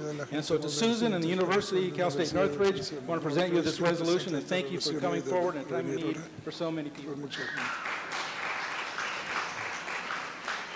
Also from Cal State Northridge, one of our great fraternity houses there stepped forward. A young man named Chad Charton, who's now the president of the Cal Sigma Chi fraternity there, came forward and helped organize volunteer assistance by helping the people move out of the apartments. The apartment manager said he himself did the work of 10 people, helping people pack their goods and get out of the apartment building and move to other areas where they could live. So Chad, on behalf of the city, thank you for stepping forward.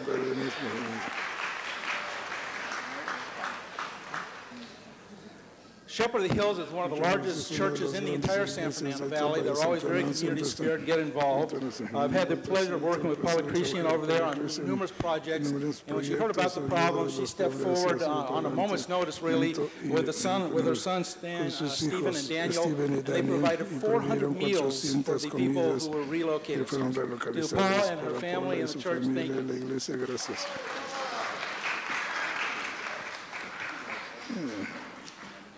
One of our great resources in the Valley that you all know very well is Mr. Jim Dunn of the Airtel Hotel, Airtel Plaza. His manager's here today, Bert Seneca, and they helped with providing some housing assistance for people that need to be relocated. And as Jim always does, he opened up his heart, and I thank Jim and the Airtel. Not here with us this morning is the church, Los Angeles Church of Christ. They also helped in the housing, and we thank them. And also one of our biggest, probably the biggest charity family in the entire San Fernando Valley. When you ask them to do anything, they pretty well step forward and say, yes, we're happy to help. And representing Galpin Ford is Bo Bachman, one of the great Bachman family. They provided food at the great restaurant, the Horse's Carriage over, no. Horse's Carriage, yeah. Over at Galpin Ford. Thank you.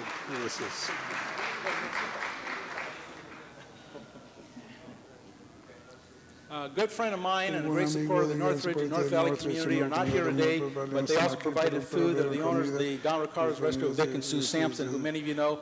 Both have served as commissioners with the city of LA.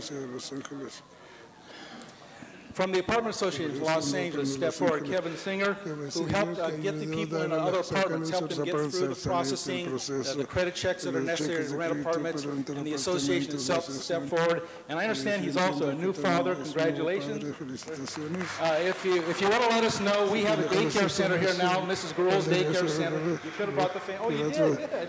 You could have had them, brought them along. But anyway, thank you so much. Muchas gracias, asociación. Muchas gracias.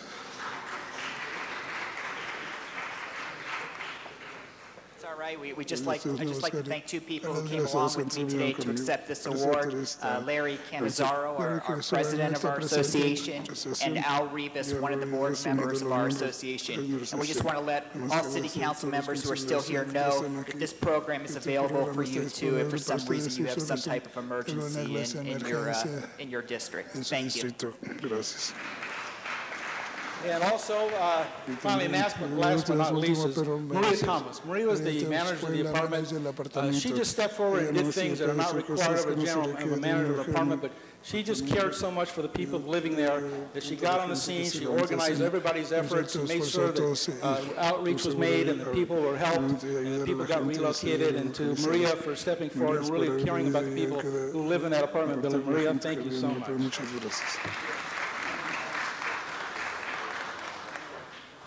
I just would also like to thank my husband, my daughter, my son, my grandson who stayed there and watched Barney all day long while this was going on.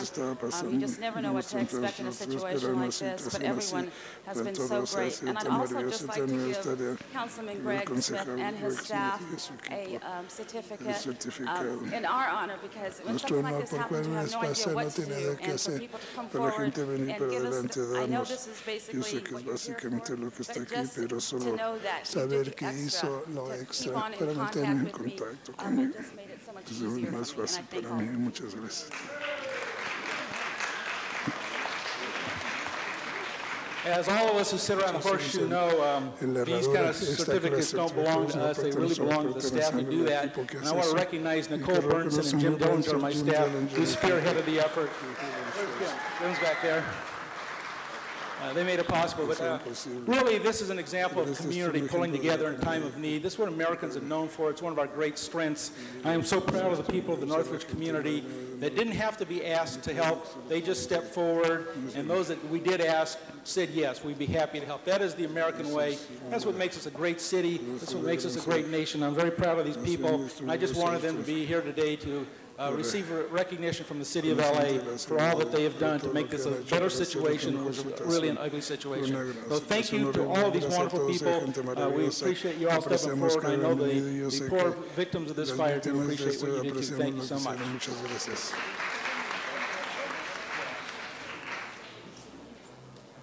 Thank you, Mr. Smith, and thank you for bringing all these fine people down here who came forward at a time of need for people who suffered a very significant tragedy, and to let them know that there's this safety net in our communities.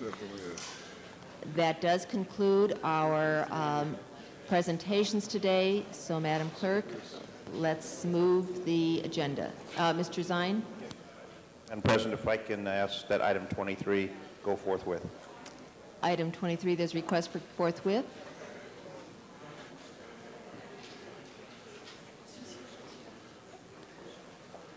If there's no objection, then item 23 will be forthwith. Madam Clerk? Item number 11 is confirmation of the reappointment of Annie Cho to the Board of Water and Power Commissioners. Commerce, Energy, and Natural Resources Committee report has been distributed to the council members. Thank you very much. And Ms. Cho, thank you very much for your patience. It's been a long morning. Colleagues, we do have a reconfirmation of a commissioner before us. Committee report recommending approval. Are there members wishing to be heard? Let's hear from Mr. Smith. President, I am so honored to have Annie Cho here. I think one of the great opportunities we have is to work with city commissioners. And when I was chief of staff to Mr. Burns and Annie called immediately upon her appointment, we sat down together. We had a great conversation. She wanted to know, what can I do as your commissioner to make this department run better? We've held constant ongoing communications about various things in the department that Mr. LaBonge and I worked on, that we're working on the community, help AYSO, soccer, and baseball. And she just really cares about the community. She cares about water and power, making it a good agency. She's a great commissioner, and I urge her reappointment. Thank you very much. Thank you. Ms. Misikowski. Ms. Gruhl. Thank you. I also would like to stand in support of Annie's appointment. She has been a great commissioner, and I know she's going to continue to be someone who's going to speak, I think, very loudly about how to make DVP operate even more efficiently than it is, and has always been there when we've had press conferences. At one point, we were trying to help let our seniors know that someone who came in a uniform that looked like DVP was, in fact, trying to rob them at one point if they had not scheduled an actual appointment. And so she was there, came out, and has really been a strong advocate. So look forward to your continued service to the city of Los Angeles. Congratulations. Because I know everyone's going to vote yes. Other members wishing to be heard? If not, then let's open the roll. Mr. Cardenas. Hello. Hola. I'd just like to say that just a couple of hours ago, we had a committee hearing on this subject, and I just want to say that so far we've had nothing but good expectations from you, and you've done a wonderful job so far, and I endorse your reappointment, and after vetting this through and actually having a wonderful conversation with you as well about the good things and the bad things and the things that need to move forward and improve with DWP. I appreciate your commitment and your willingness to move forward and improve our wonderful organization in all the good ways that you know how to do. So thank you very much, and I look forward to voting for you. Thank you, Council Member. Other members wishing to be heard at this time? At this time, the roll is open. Madam Clerk, please close the roll and tabulate the vote. 11 ayes. Congratulations. Thank you. And thank you for your service to the city. Next item, please. Items 42, 43, and 44 were called special by Council Member Zine. 42 and 43 are communications from ITGS, and those are receiving files. And 44 is a contract, and it's communication from the CAO. Mr. Zine. Thank you, Mr. President. Is there a representative here from IT that can answer a couple of questions I have? Thank you. Dennis Frady, Assistant General Manager, Information Technology Agency. Yeah, the question I have regarding this matter is these companies had agreements with the City of Los Angeles, and there were some financial difficulties. And I want to find out what we're doing to prevent this from occurring again, so the city's not embarrassed and the subscribers don't suffer any negative consequences. When we have an agreement, we do provide for a number of different performance bond, insurance, liquidated damages, and of course we can always revoke the franchise, and in this case the franchise was in fact terminated. As far as going... What safeguards do we have in place? So as far as going forward, we do the research on these companies and provide our best judgment as to whether or not the company can perform the franchise agreement.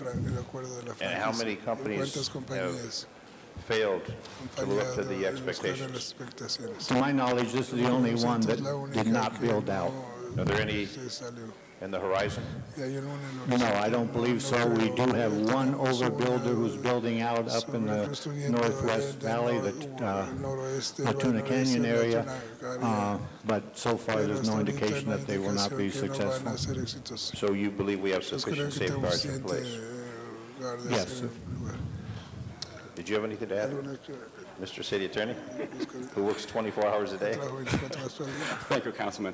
Phil Lam, Deputy City Attorney, General Counsel for ITA. I think that's a very insightful policy question to look out for the citizens of LA. I think in the context of bankruptcy, it is the municipalities' hands are kind of tied because bankruptcy is exclusively federal jurisdiction, and in that sense, our hands are kind of tied. Well, I know that with the one that's on the agenda, there was a debate, there was approval, and then subsequent to that, there was the situation with Adelphia, which created more anguish and more problems for the city of Los Angeles, including debts that were paid that owe to the city of Los Angeles. I just want to make sure that as this operation continues and we go from the cable industry to direct and to the other operations, which we really don't have control over, the federal government does, that we assure our consumers that they are going to have reliable transmission and that the city won't be in jeopardy when these contracts are signed. So there's sufficient safeguards in place. I know that sometimes businesses suffer consequences, but how sufficient is that business and how effective is it carrying out the mandate when we sign that agreement? Because there's obviously a lot of competition in that arena. Well, I think there are two components to it. One is the business side, one is the legal. The business judgment is what Mr. Frady referred to is the ITA using the best business judgment to determine whether this is a good new franchise applicant or not. From the city side, we have sufficient safeguard for our financial exposure, such as in this case, Windfirst. I understand we had, at the time, $29 million performance bond. In addition to that, $10 million insurance, plus liquidated damages, and also parent company's guarantee. So financially speaking, the city is well protected. In the consumer side, that is really another contract the consumer has with the cable company. And in the case of bankruptcy, the U.S. trustee would manage the interest of, in this case, unsecured creditors. All the subscribers would become unsecured creditors, and their maximum exposure would be 1 month of the bills, assuming that they paid on the first day, and then the next day the cable company filed for bankruptcy. So that would be the maximum financial exposure the subscribers have. And that's under the contract. And our contract under the franchise is really with the cable company, and which is really a right-of-way that the company would use in exchange for franchise fees. In addition to that financial contractual relationship, the city does have, under the 1984 Cable Act, a certain regulatory power regulating customer services, but those are all non-monetary, non-financial side of it. I just have one final question. Yes. Did the city lose any money on this deal with Windfirst? No, it's my understanding that we were paid some money up front. I'm sorry, I don't have the number, but no, the city lost no money.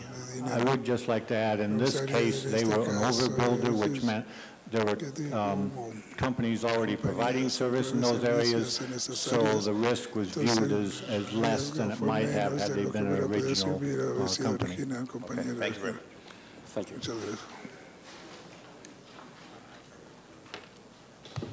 Other members wishing to be heard on this item? Or these items, I should say? Seeing none, Madam Clerk, please open the roll.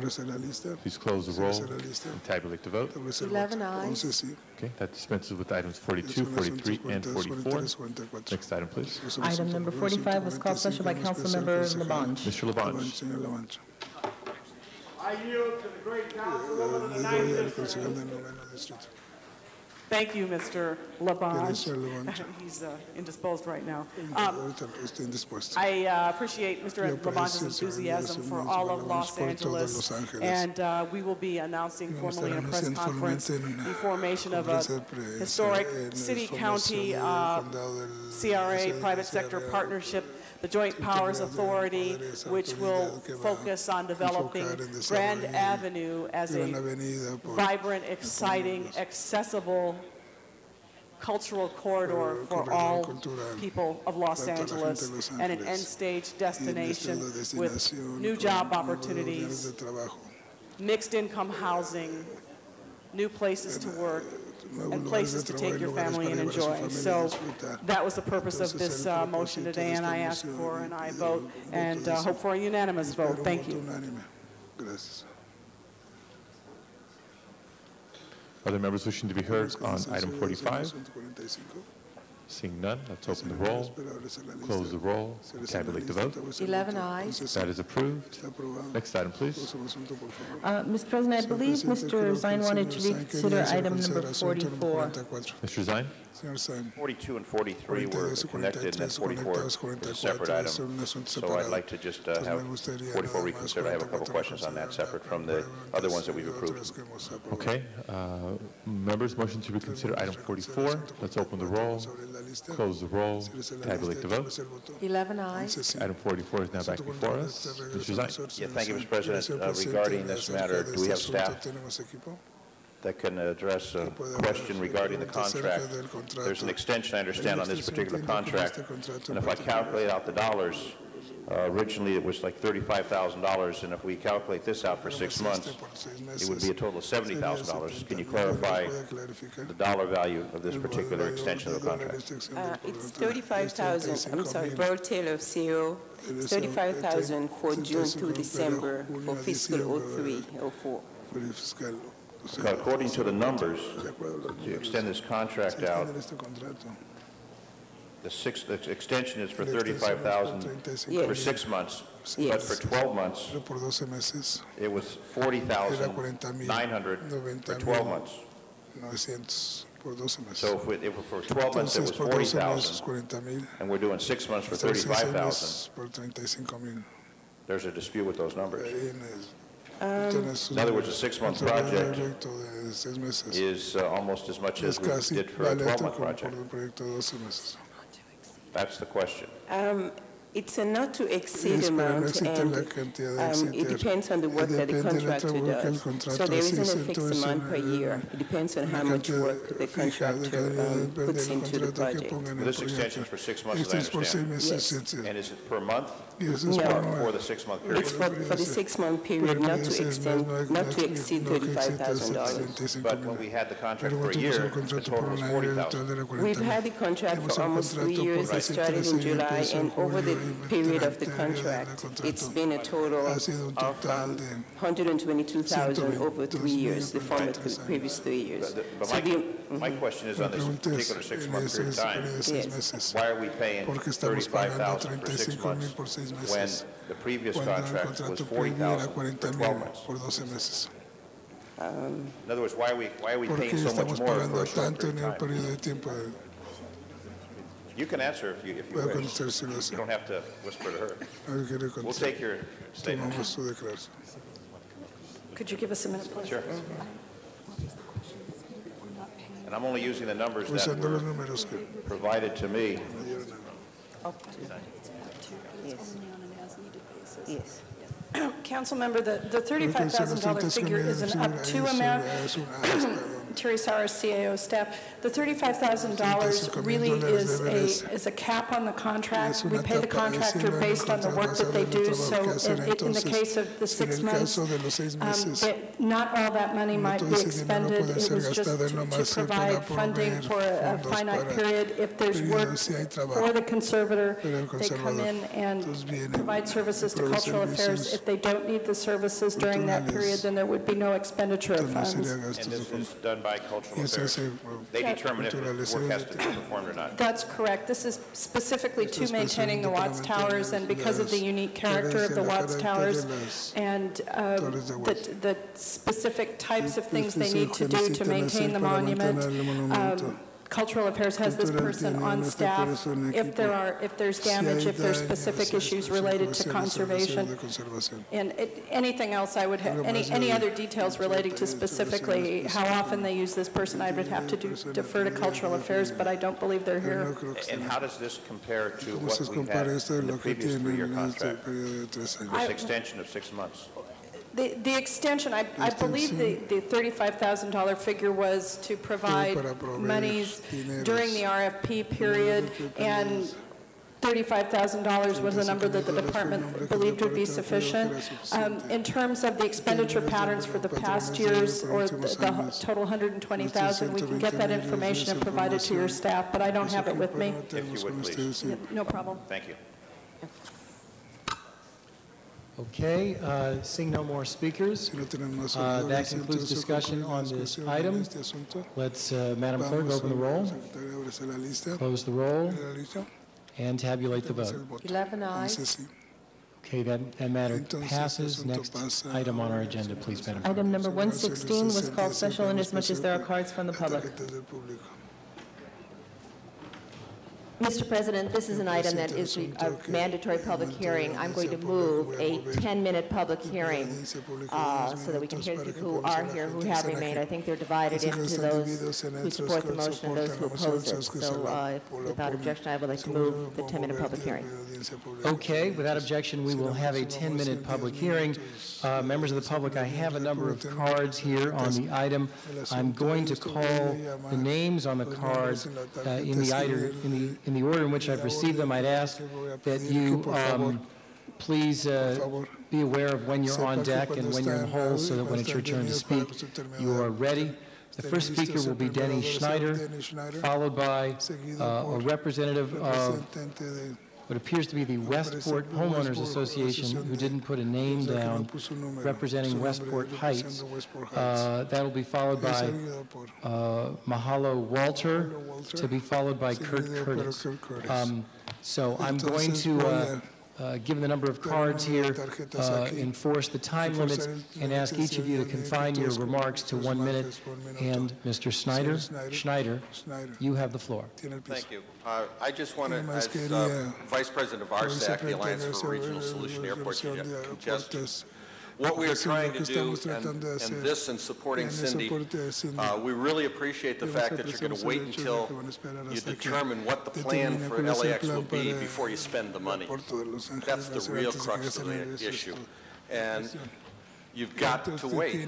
If you read the EIR, it still has all kinds of options in there, and the master plan, I should say. And so I would urge you to determine who you're going to pick for doing the development work after you find out what you're going to do. Thank you. Thank you, Mr. Schneider. We're going to hear from the Westport Homeowners Association representative, followed by Mahalo Walter, followed by Kurt Curtis, followed by Eleanor Holm. My name is Doug Ehlers. I am a 52-year resident of Westchester. I represent the Westport Heights Osage Neighbors Association. And that's the area from Sepulveda over to Englewood, about 50 to 100 residents. We support Cindy's motion and hope that everyone else will here too. Thank you. Thank you, sir. Mahalo Walter, to be followed by Kurt Curtis, Eleanor Holm, and then Myra Krawinek. I'm sorry. Krawinek. As a former airport commissioner, I'm asking the City Council to vote yes on this motion.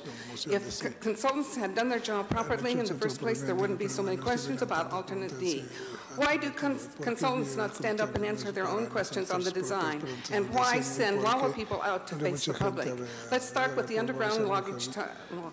The construction is due to 2005 with many safety features recommended by FAA for runway and taxiway safety are not scheduled for completion until 2015. What about the underground luggage tunnel?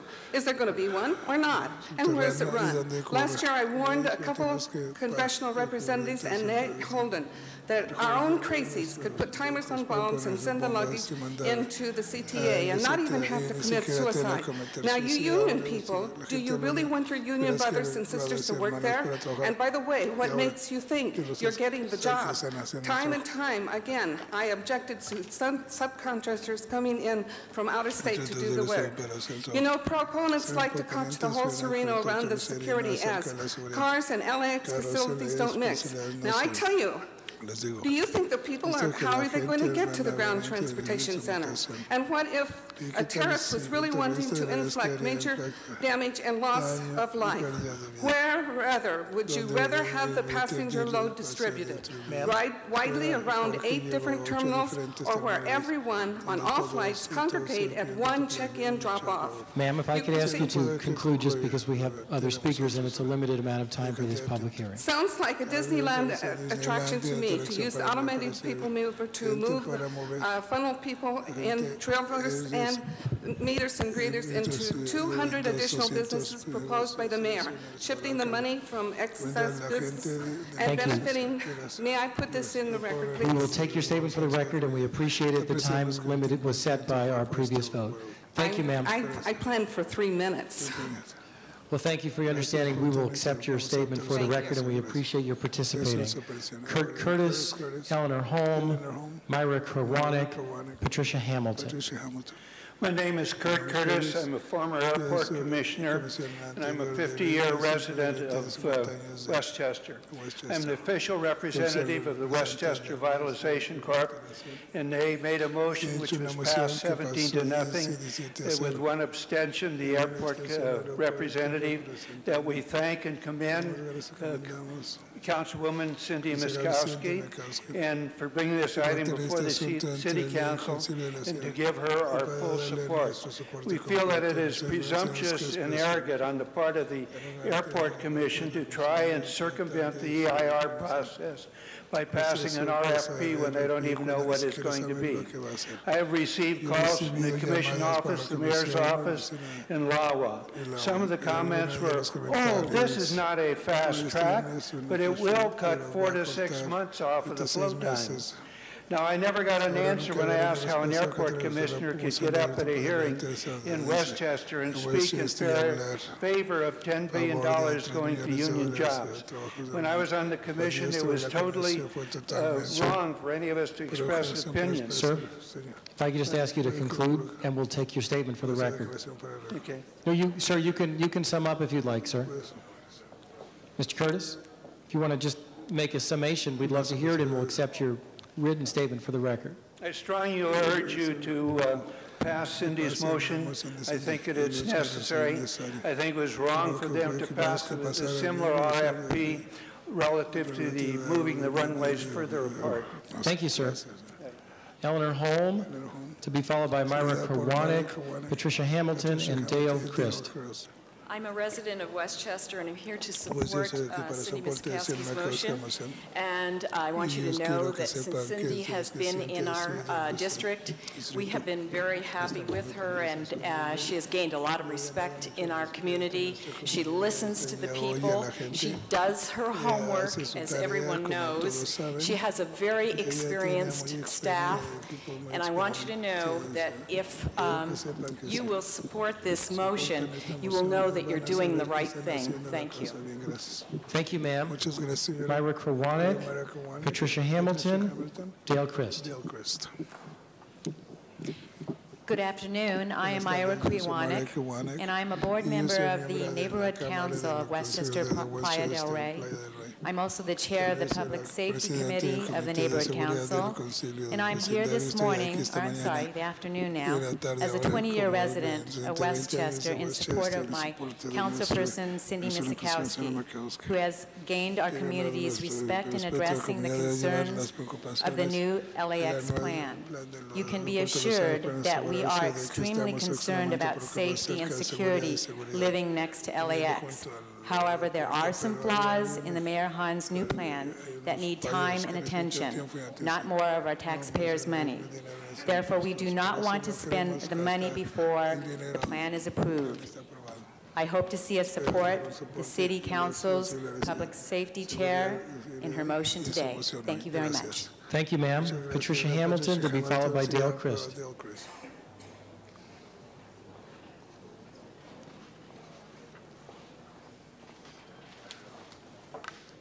Greetings, council members. I'm here for yes on motion 001774, Misikowski-Padilla. Technology for the future cannot be predicted at this time, so the cost involved to build a new airport plan cannot be estimated today. It is only a rough estimate. The RAND Corporation and the airlines have given some excellent information for modernizing security at the airport. 9 years and millions of dollars have already been spent on an unpractical plan without taking into consideration the big picture, a regional solution. To enlarge LAX on the small and confined acreage, including off-site check-in facilities in this metropolitan area, should not be an option. For serious safety, security, efficiency, and convenience, the City of Los Angeles should follow the lead of other major cities in the United States, Europe, and Asia by using larger acreages outside of their metropolitan areas. Los Angeles already owns a larger acreage in Palmdale and Ontario. These airfields should be developed and enlarged with connecting Metrolink rail transportation. Systems to accommodate the new mega jumbo jets that will hold 55-plus passengers that are already being built. I urge you to vote yes on 001774. Thank you. Perfect timing. Thank you, ma'am. Our last speaker, Dale Christ. I would like to ask if it would be possible to defer my time to Dick Slauson. Certainly. Thank you. Mr. Slauson. Thank you, Mr. Chairman and Council. I'm Richard Slauson with the Los Angeles and Orange County Building and Construction Trades Council. The individuals that are here with me today all wanted to speak. We are speaking against the motion. This is not fast track. We have been going through this process for 8 years. We believe that the RFP that would go out from the Airport Commission would give us the information that we need to move forward on the airport and alternate D. It is not possible to make accurate decisions on what will happen at the airport unless we have the information. This does not, an RFP does not establish a cost to the city until that RFP comes back, and the council would still at that time have the ability to make a determination whether they wanted to move forward or not. We are opposed to the motion and would like to see the RFP move forward. Thank you. Thank you, Mr. Slauson. Thank you, Mr. Christ. We will close the public debate. The chair now recognizes Ms. Misikowski. Mr. President, I am going to ask that we continue this matter until Tuesday. We are down to a bare quorum of 10 members, and others have indicated to me that they need to leave in the immediate near future. So we've heard from the public. We don't need to have the public hearing on Tuesday. So my motion is to continue the matter. Okay. Do I see a second to the motion to continue the matter? Motion's been made, seconded. No speakers left on the queue. Let's vote on the motion to continue the matter until Tuesday. Madam Clerk, please open the roll. Close the roll. Tabulate the vote. 9 ayes, 1 no. Okay, that matter is continued until Tuesday. Next item, please. Item number 126 was called special by Council Member Zine.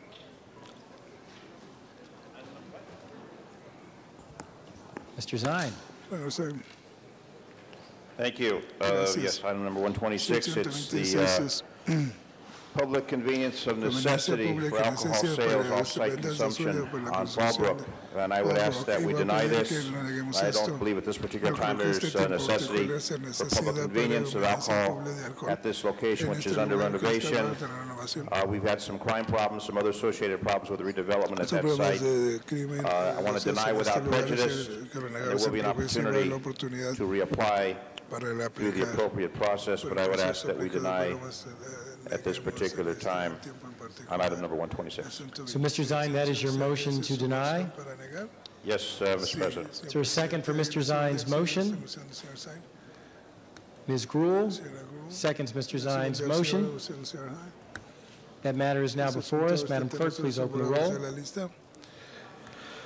Close the roll. Tabulate the vote. 10 ayes. Matter is approved. Next item. Item number 120. Mr. Zine's motion is approved. Item number 127 is also public convenience or necessity, and that's of Council District 11. A motion is required. Okay, item 127 is in Council District 11. Council District 11, item 127 is in Council District 11 and requires a motion. I will move approval of the motion to approve necessity and convenience. This is just a minor shift of an existing market, moving the next lot over, so my motion is to approve. Okay, Ms. Misikowski moves. Is there a second? Ms. Gruhl once again seconds that motion. And let's open the roll on the motion. Close the roll. Tabulate the vote. 10 ayes. That matter is approved. Madam Clerk, next item. This is the time for comments from the public on items not on Council's agenda.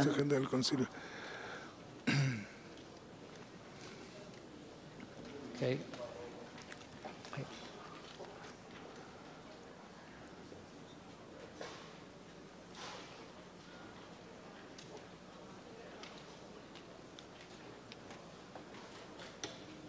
Okay, we have no comment cards from the public, so that closes the public comment period for this meeting. Colleagues, do you have any announcements? Council has motions for posting and referral. Motions are posted and referred. There are excuses on the desk. Councilmember Zine requested excuse Friday, October 17th, and Wednesday, October 22nd and 24th for city business. Those meet council policy.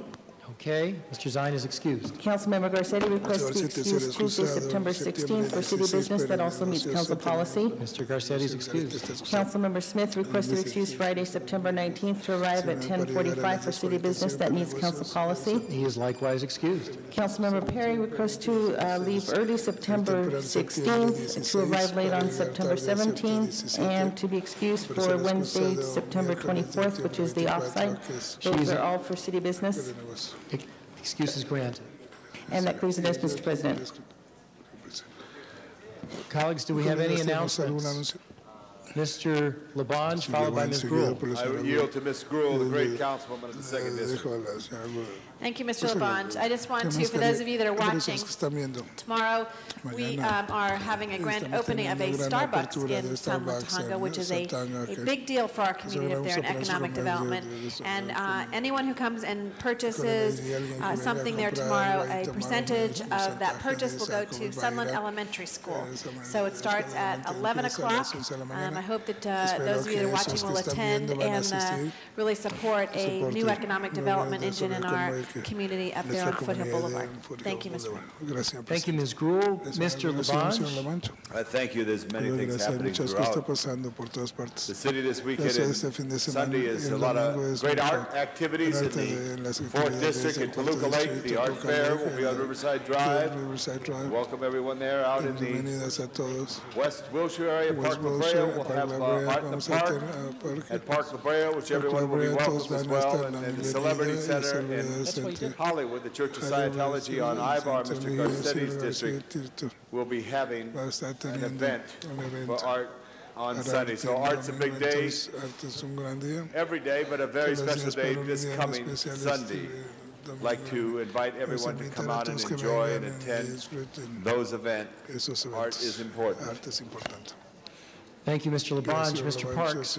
Thank you, Mr. Chair. I have two events I'd like to bring to your attention. On the Arlington Avenue Neighborhood Watch will be hosting their annual block party Saturday, September 13th from 8 a.m. to 7 p.m. The event will be on Arlington Avenue between Southwest Drive and 67th Street.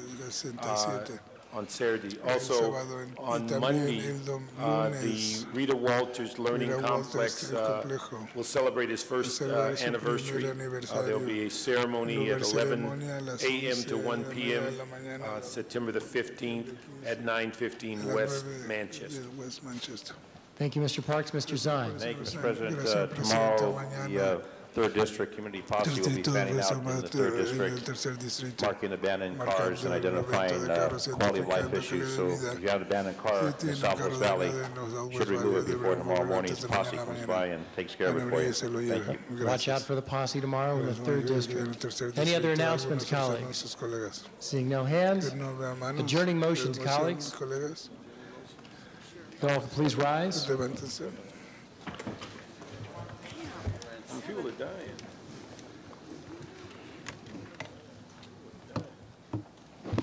Mr. Garcetti, did you indicate? Mr. Labange? Members, I think we're all shocked to hear that John Ritter passed. John Ritter, an actor, 54 years old. And it's ironic he passed right when Hollywood High School, the school that he attended, is having their 100th anniversary celebration tomorrow night. I know he was one of their many great graduates. He was the son of a great songwriter and of note. He had 5 children, I believe, and he went to work yesterday in Burbank, and Warner Brothers didn't feel well and was rushed to St. Joseph's Hospital, where tragically he passed. He was surrounded by his family. He died on his birthday of his daughter, his youngest daughter, Stella. On that, I ask that we adjourn in memory of John Ritter, who really was a fun actor, as we all remember Three's Company and Hooperman and all his work that he did. John Ritter was 54 years old. I also like to ask that we adjourn in memory of Johnny Cash. Johnny Cash, known as the Man in Black, who was 71. He truly was an inspiration to American music, to country music in so many ways. I had the pleasure when I was 17 to shake his hand as he came off the stage at the Hollywood Bowl.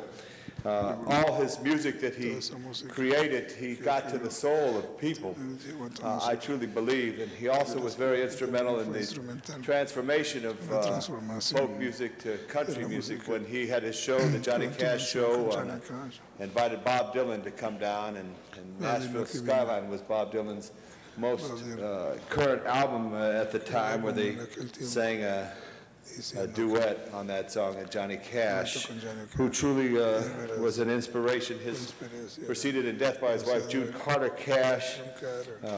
I would like to ask that we adjourn in memory of the great Johnny Cash.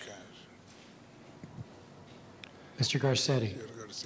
Thank you very much, Mr. President. And I have an adjourning motion today, colleagues. I hope that you will join me in Pat McOsker from UFLAC. Was kind enough to pass on for the council for Bill Schonborn, and I ask that we adjourn in honor of this retired fire captain, Bill Schonborn, who passed away on June 23rd of this year.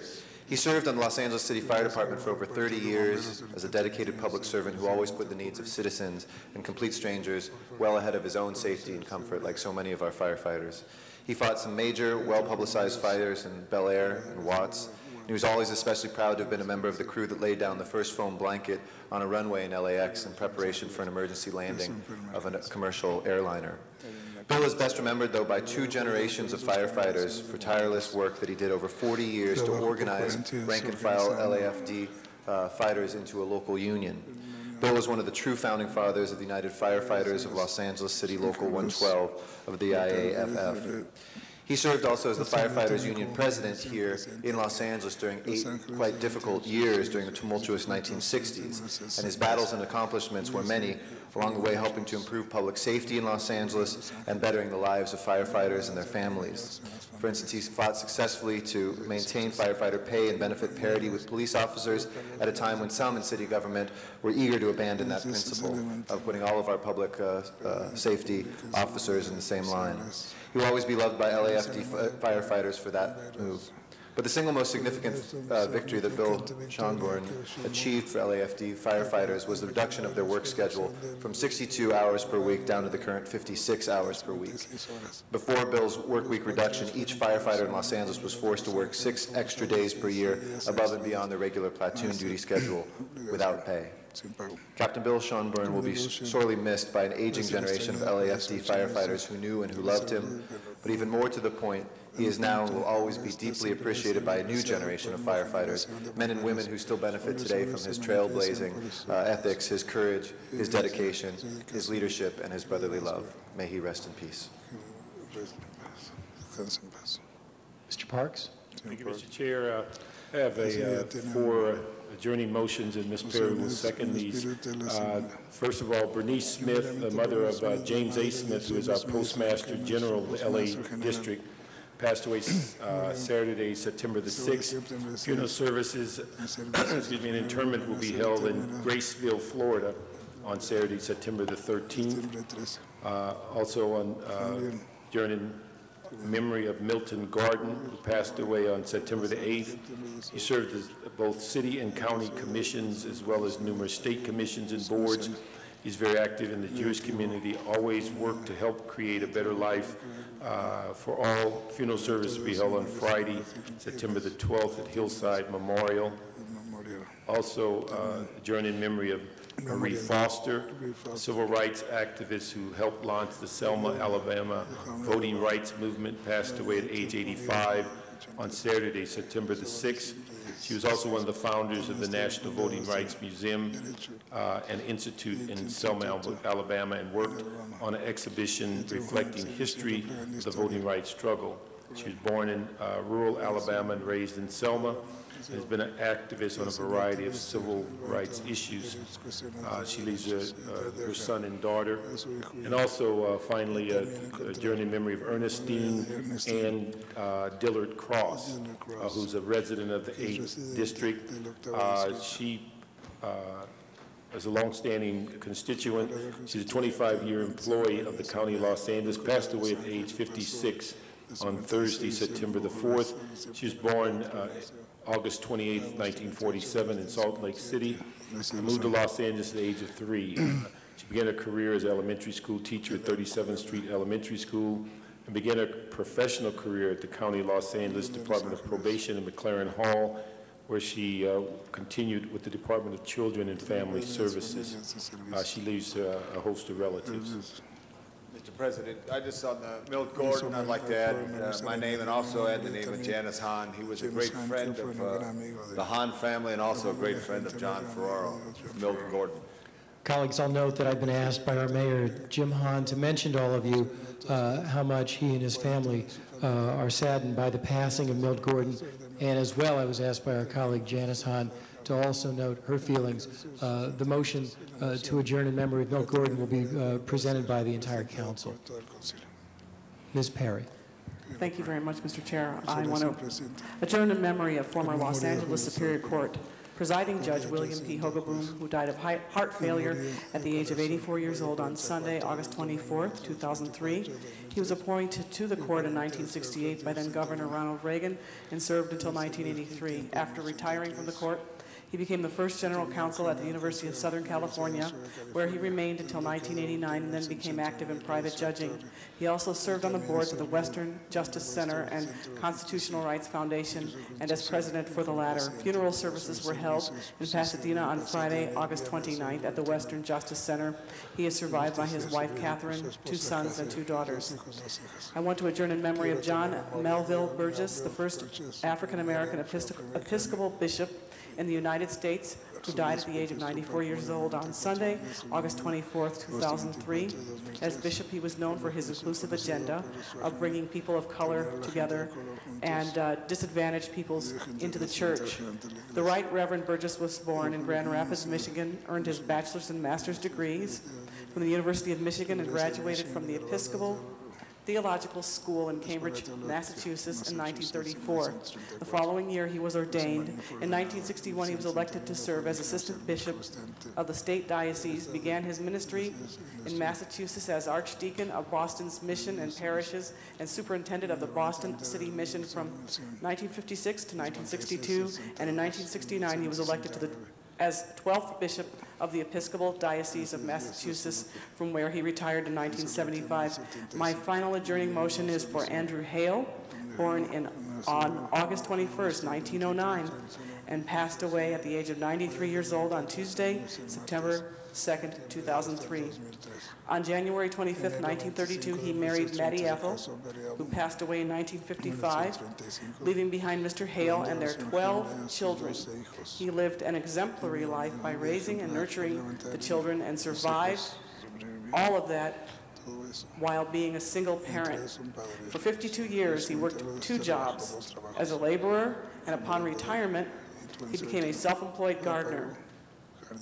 He was a Prince Hall Mason and a man of great principle who will be missed by many. He is survived by 6 daughters, 4 sons, 3 daughters-in-law, 2 sons-in-law, 9 grandsons, 11 granddaughters, 1 brother, several great-grandchildren, and a host of friends and relatives. Thank you, Ms. Perry, and I'd like to serve as a second on your motion for Judge Hogerboom. He was a wonderful judge. Any additional adjourning tributes, colleagues? On behalf of our colleague, Mr. Reyes, I'd like to ask all of you to join me and him in adjourning in memory of Catherine Chung, a longtime resident and icon of Los Angeles Chinatown, who passed away at the age of 98 recently. In the 1930s, Catherine Chung became the nation's first licensed female Asian American aviator, having been born in China in 1904 and immigrating to the U.S. in 1921. She was a professional daredevil and eventually joined with Amelia Earhart's group, the International 99s Club for Women Pilots, and later the American Aviation Association. Her name's been enshrined at the Smithsonian as the nation's first female Asian aviator, and she's also renowned in Beijing in their aviation museum as China's Amelia Earhart. Finally, colleagues, I'd like to ask that you join me in adjourning in memory of a true leader of the Jewish community in Los Angeles. Fred Court passed away at the age of 80. Mr. Court had been a survivor of the Holocaust, having survived the death camp at Treblinka, and arrived in America penniless in 1947, went on to found an extraordinarily successful company, the Imperial Toy Corporation, and most notably, however, went on to achieve his prominence in the Jewish community by his tremendous works of philanthropy. He donated generously to numerous charities, was appointed an honorary ambassador to the Tel Aviv Foundation, and was the first Holocaust survivor to join with Steven Spielberg in supporting the Shoah Visual History Foundation. Mr. Court will be missed by many of us in the LA Jewish community. Madam Clerk, please call the roll.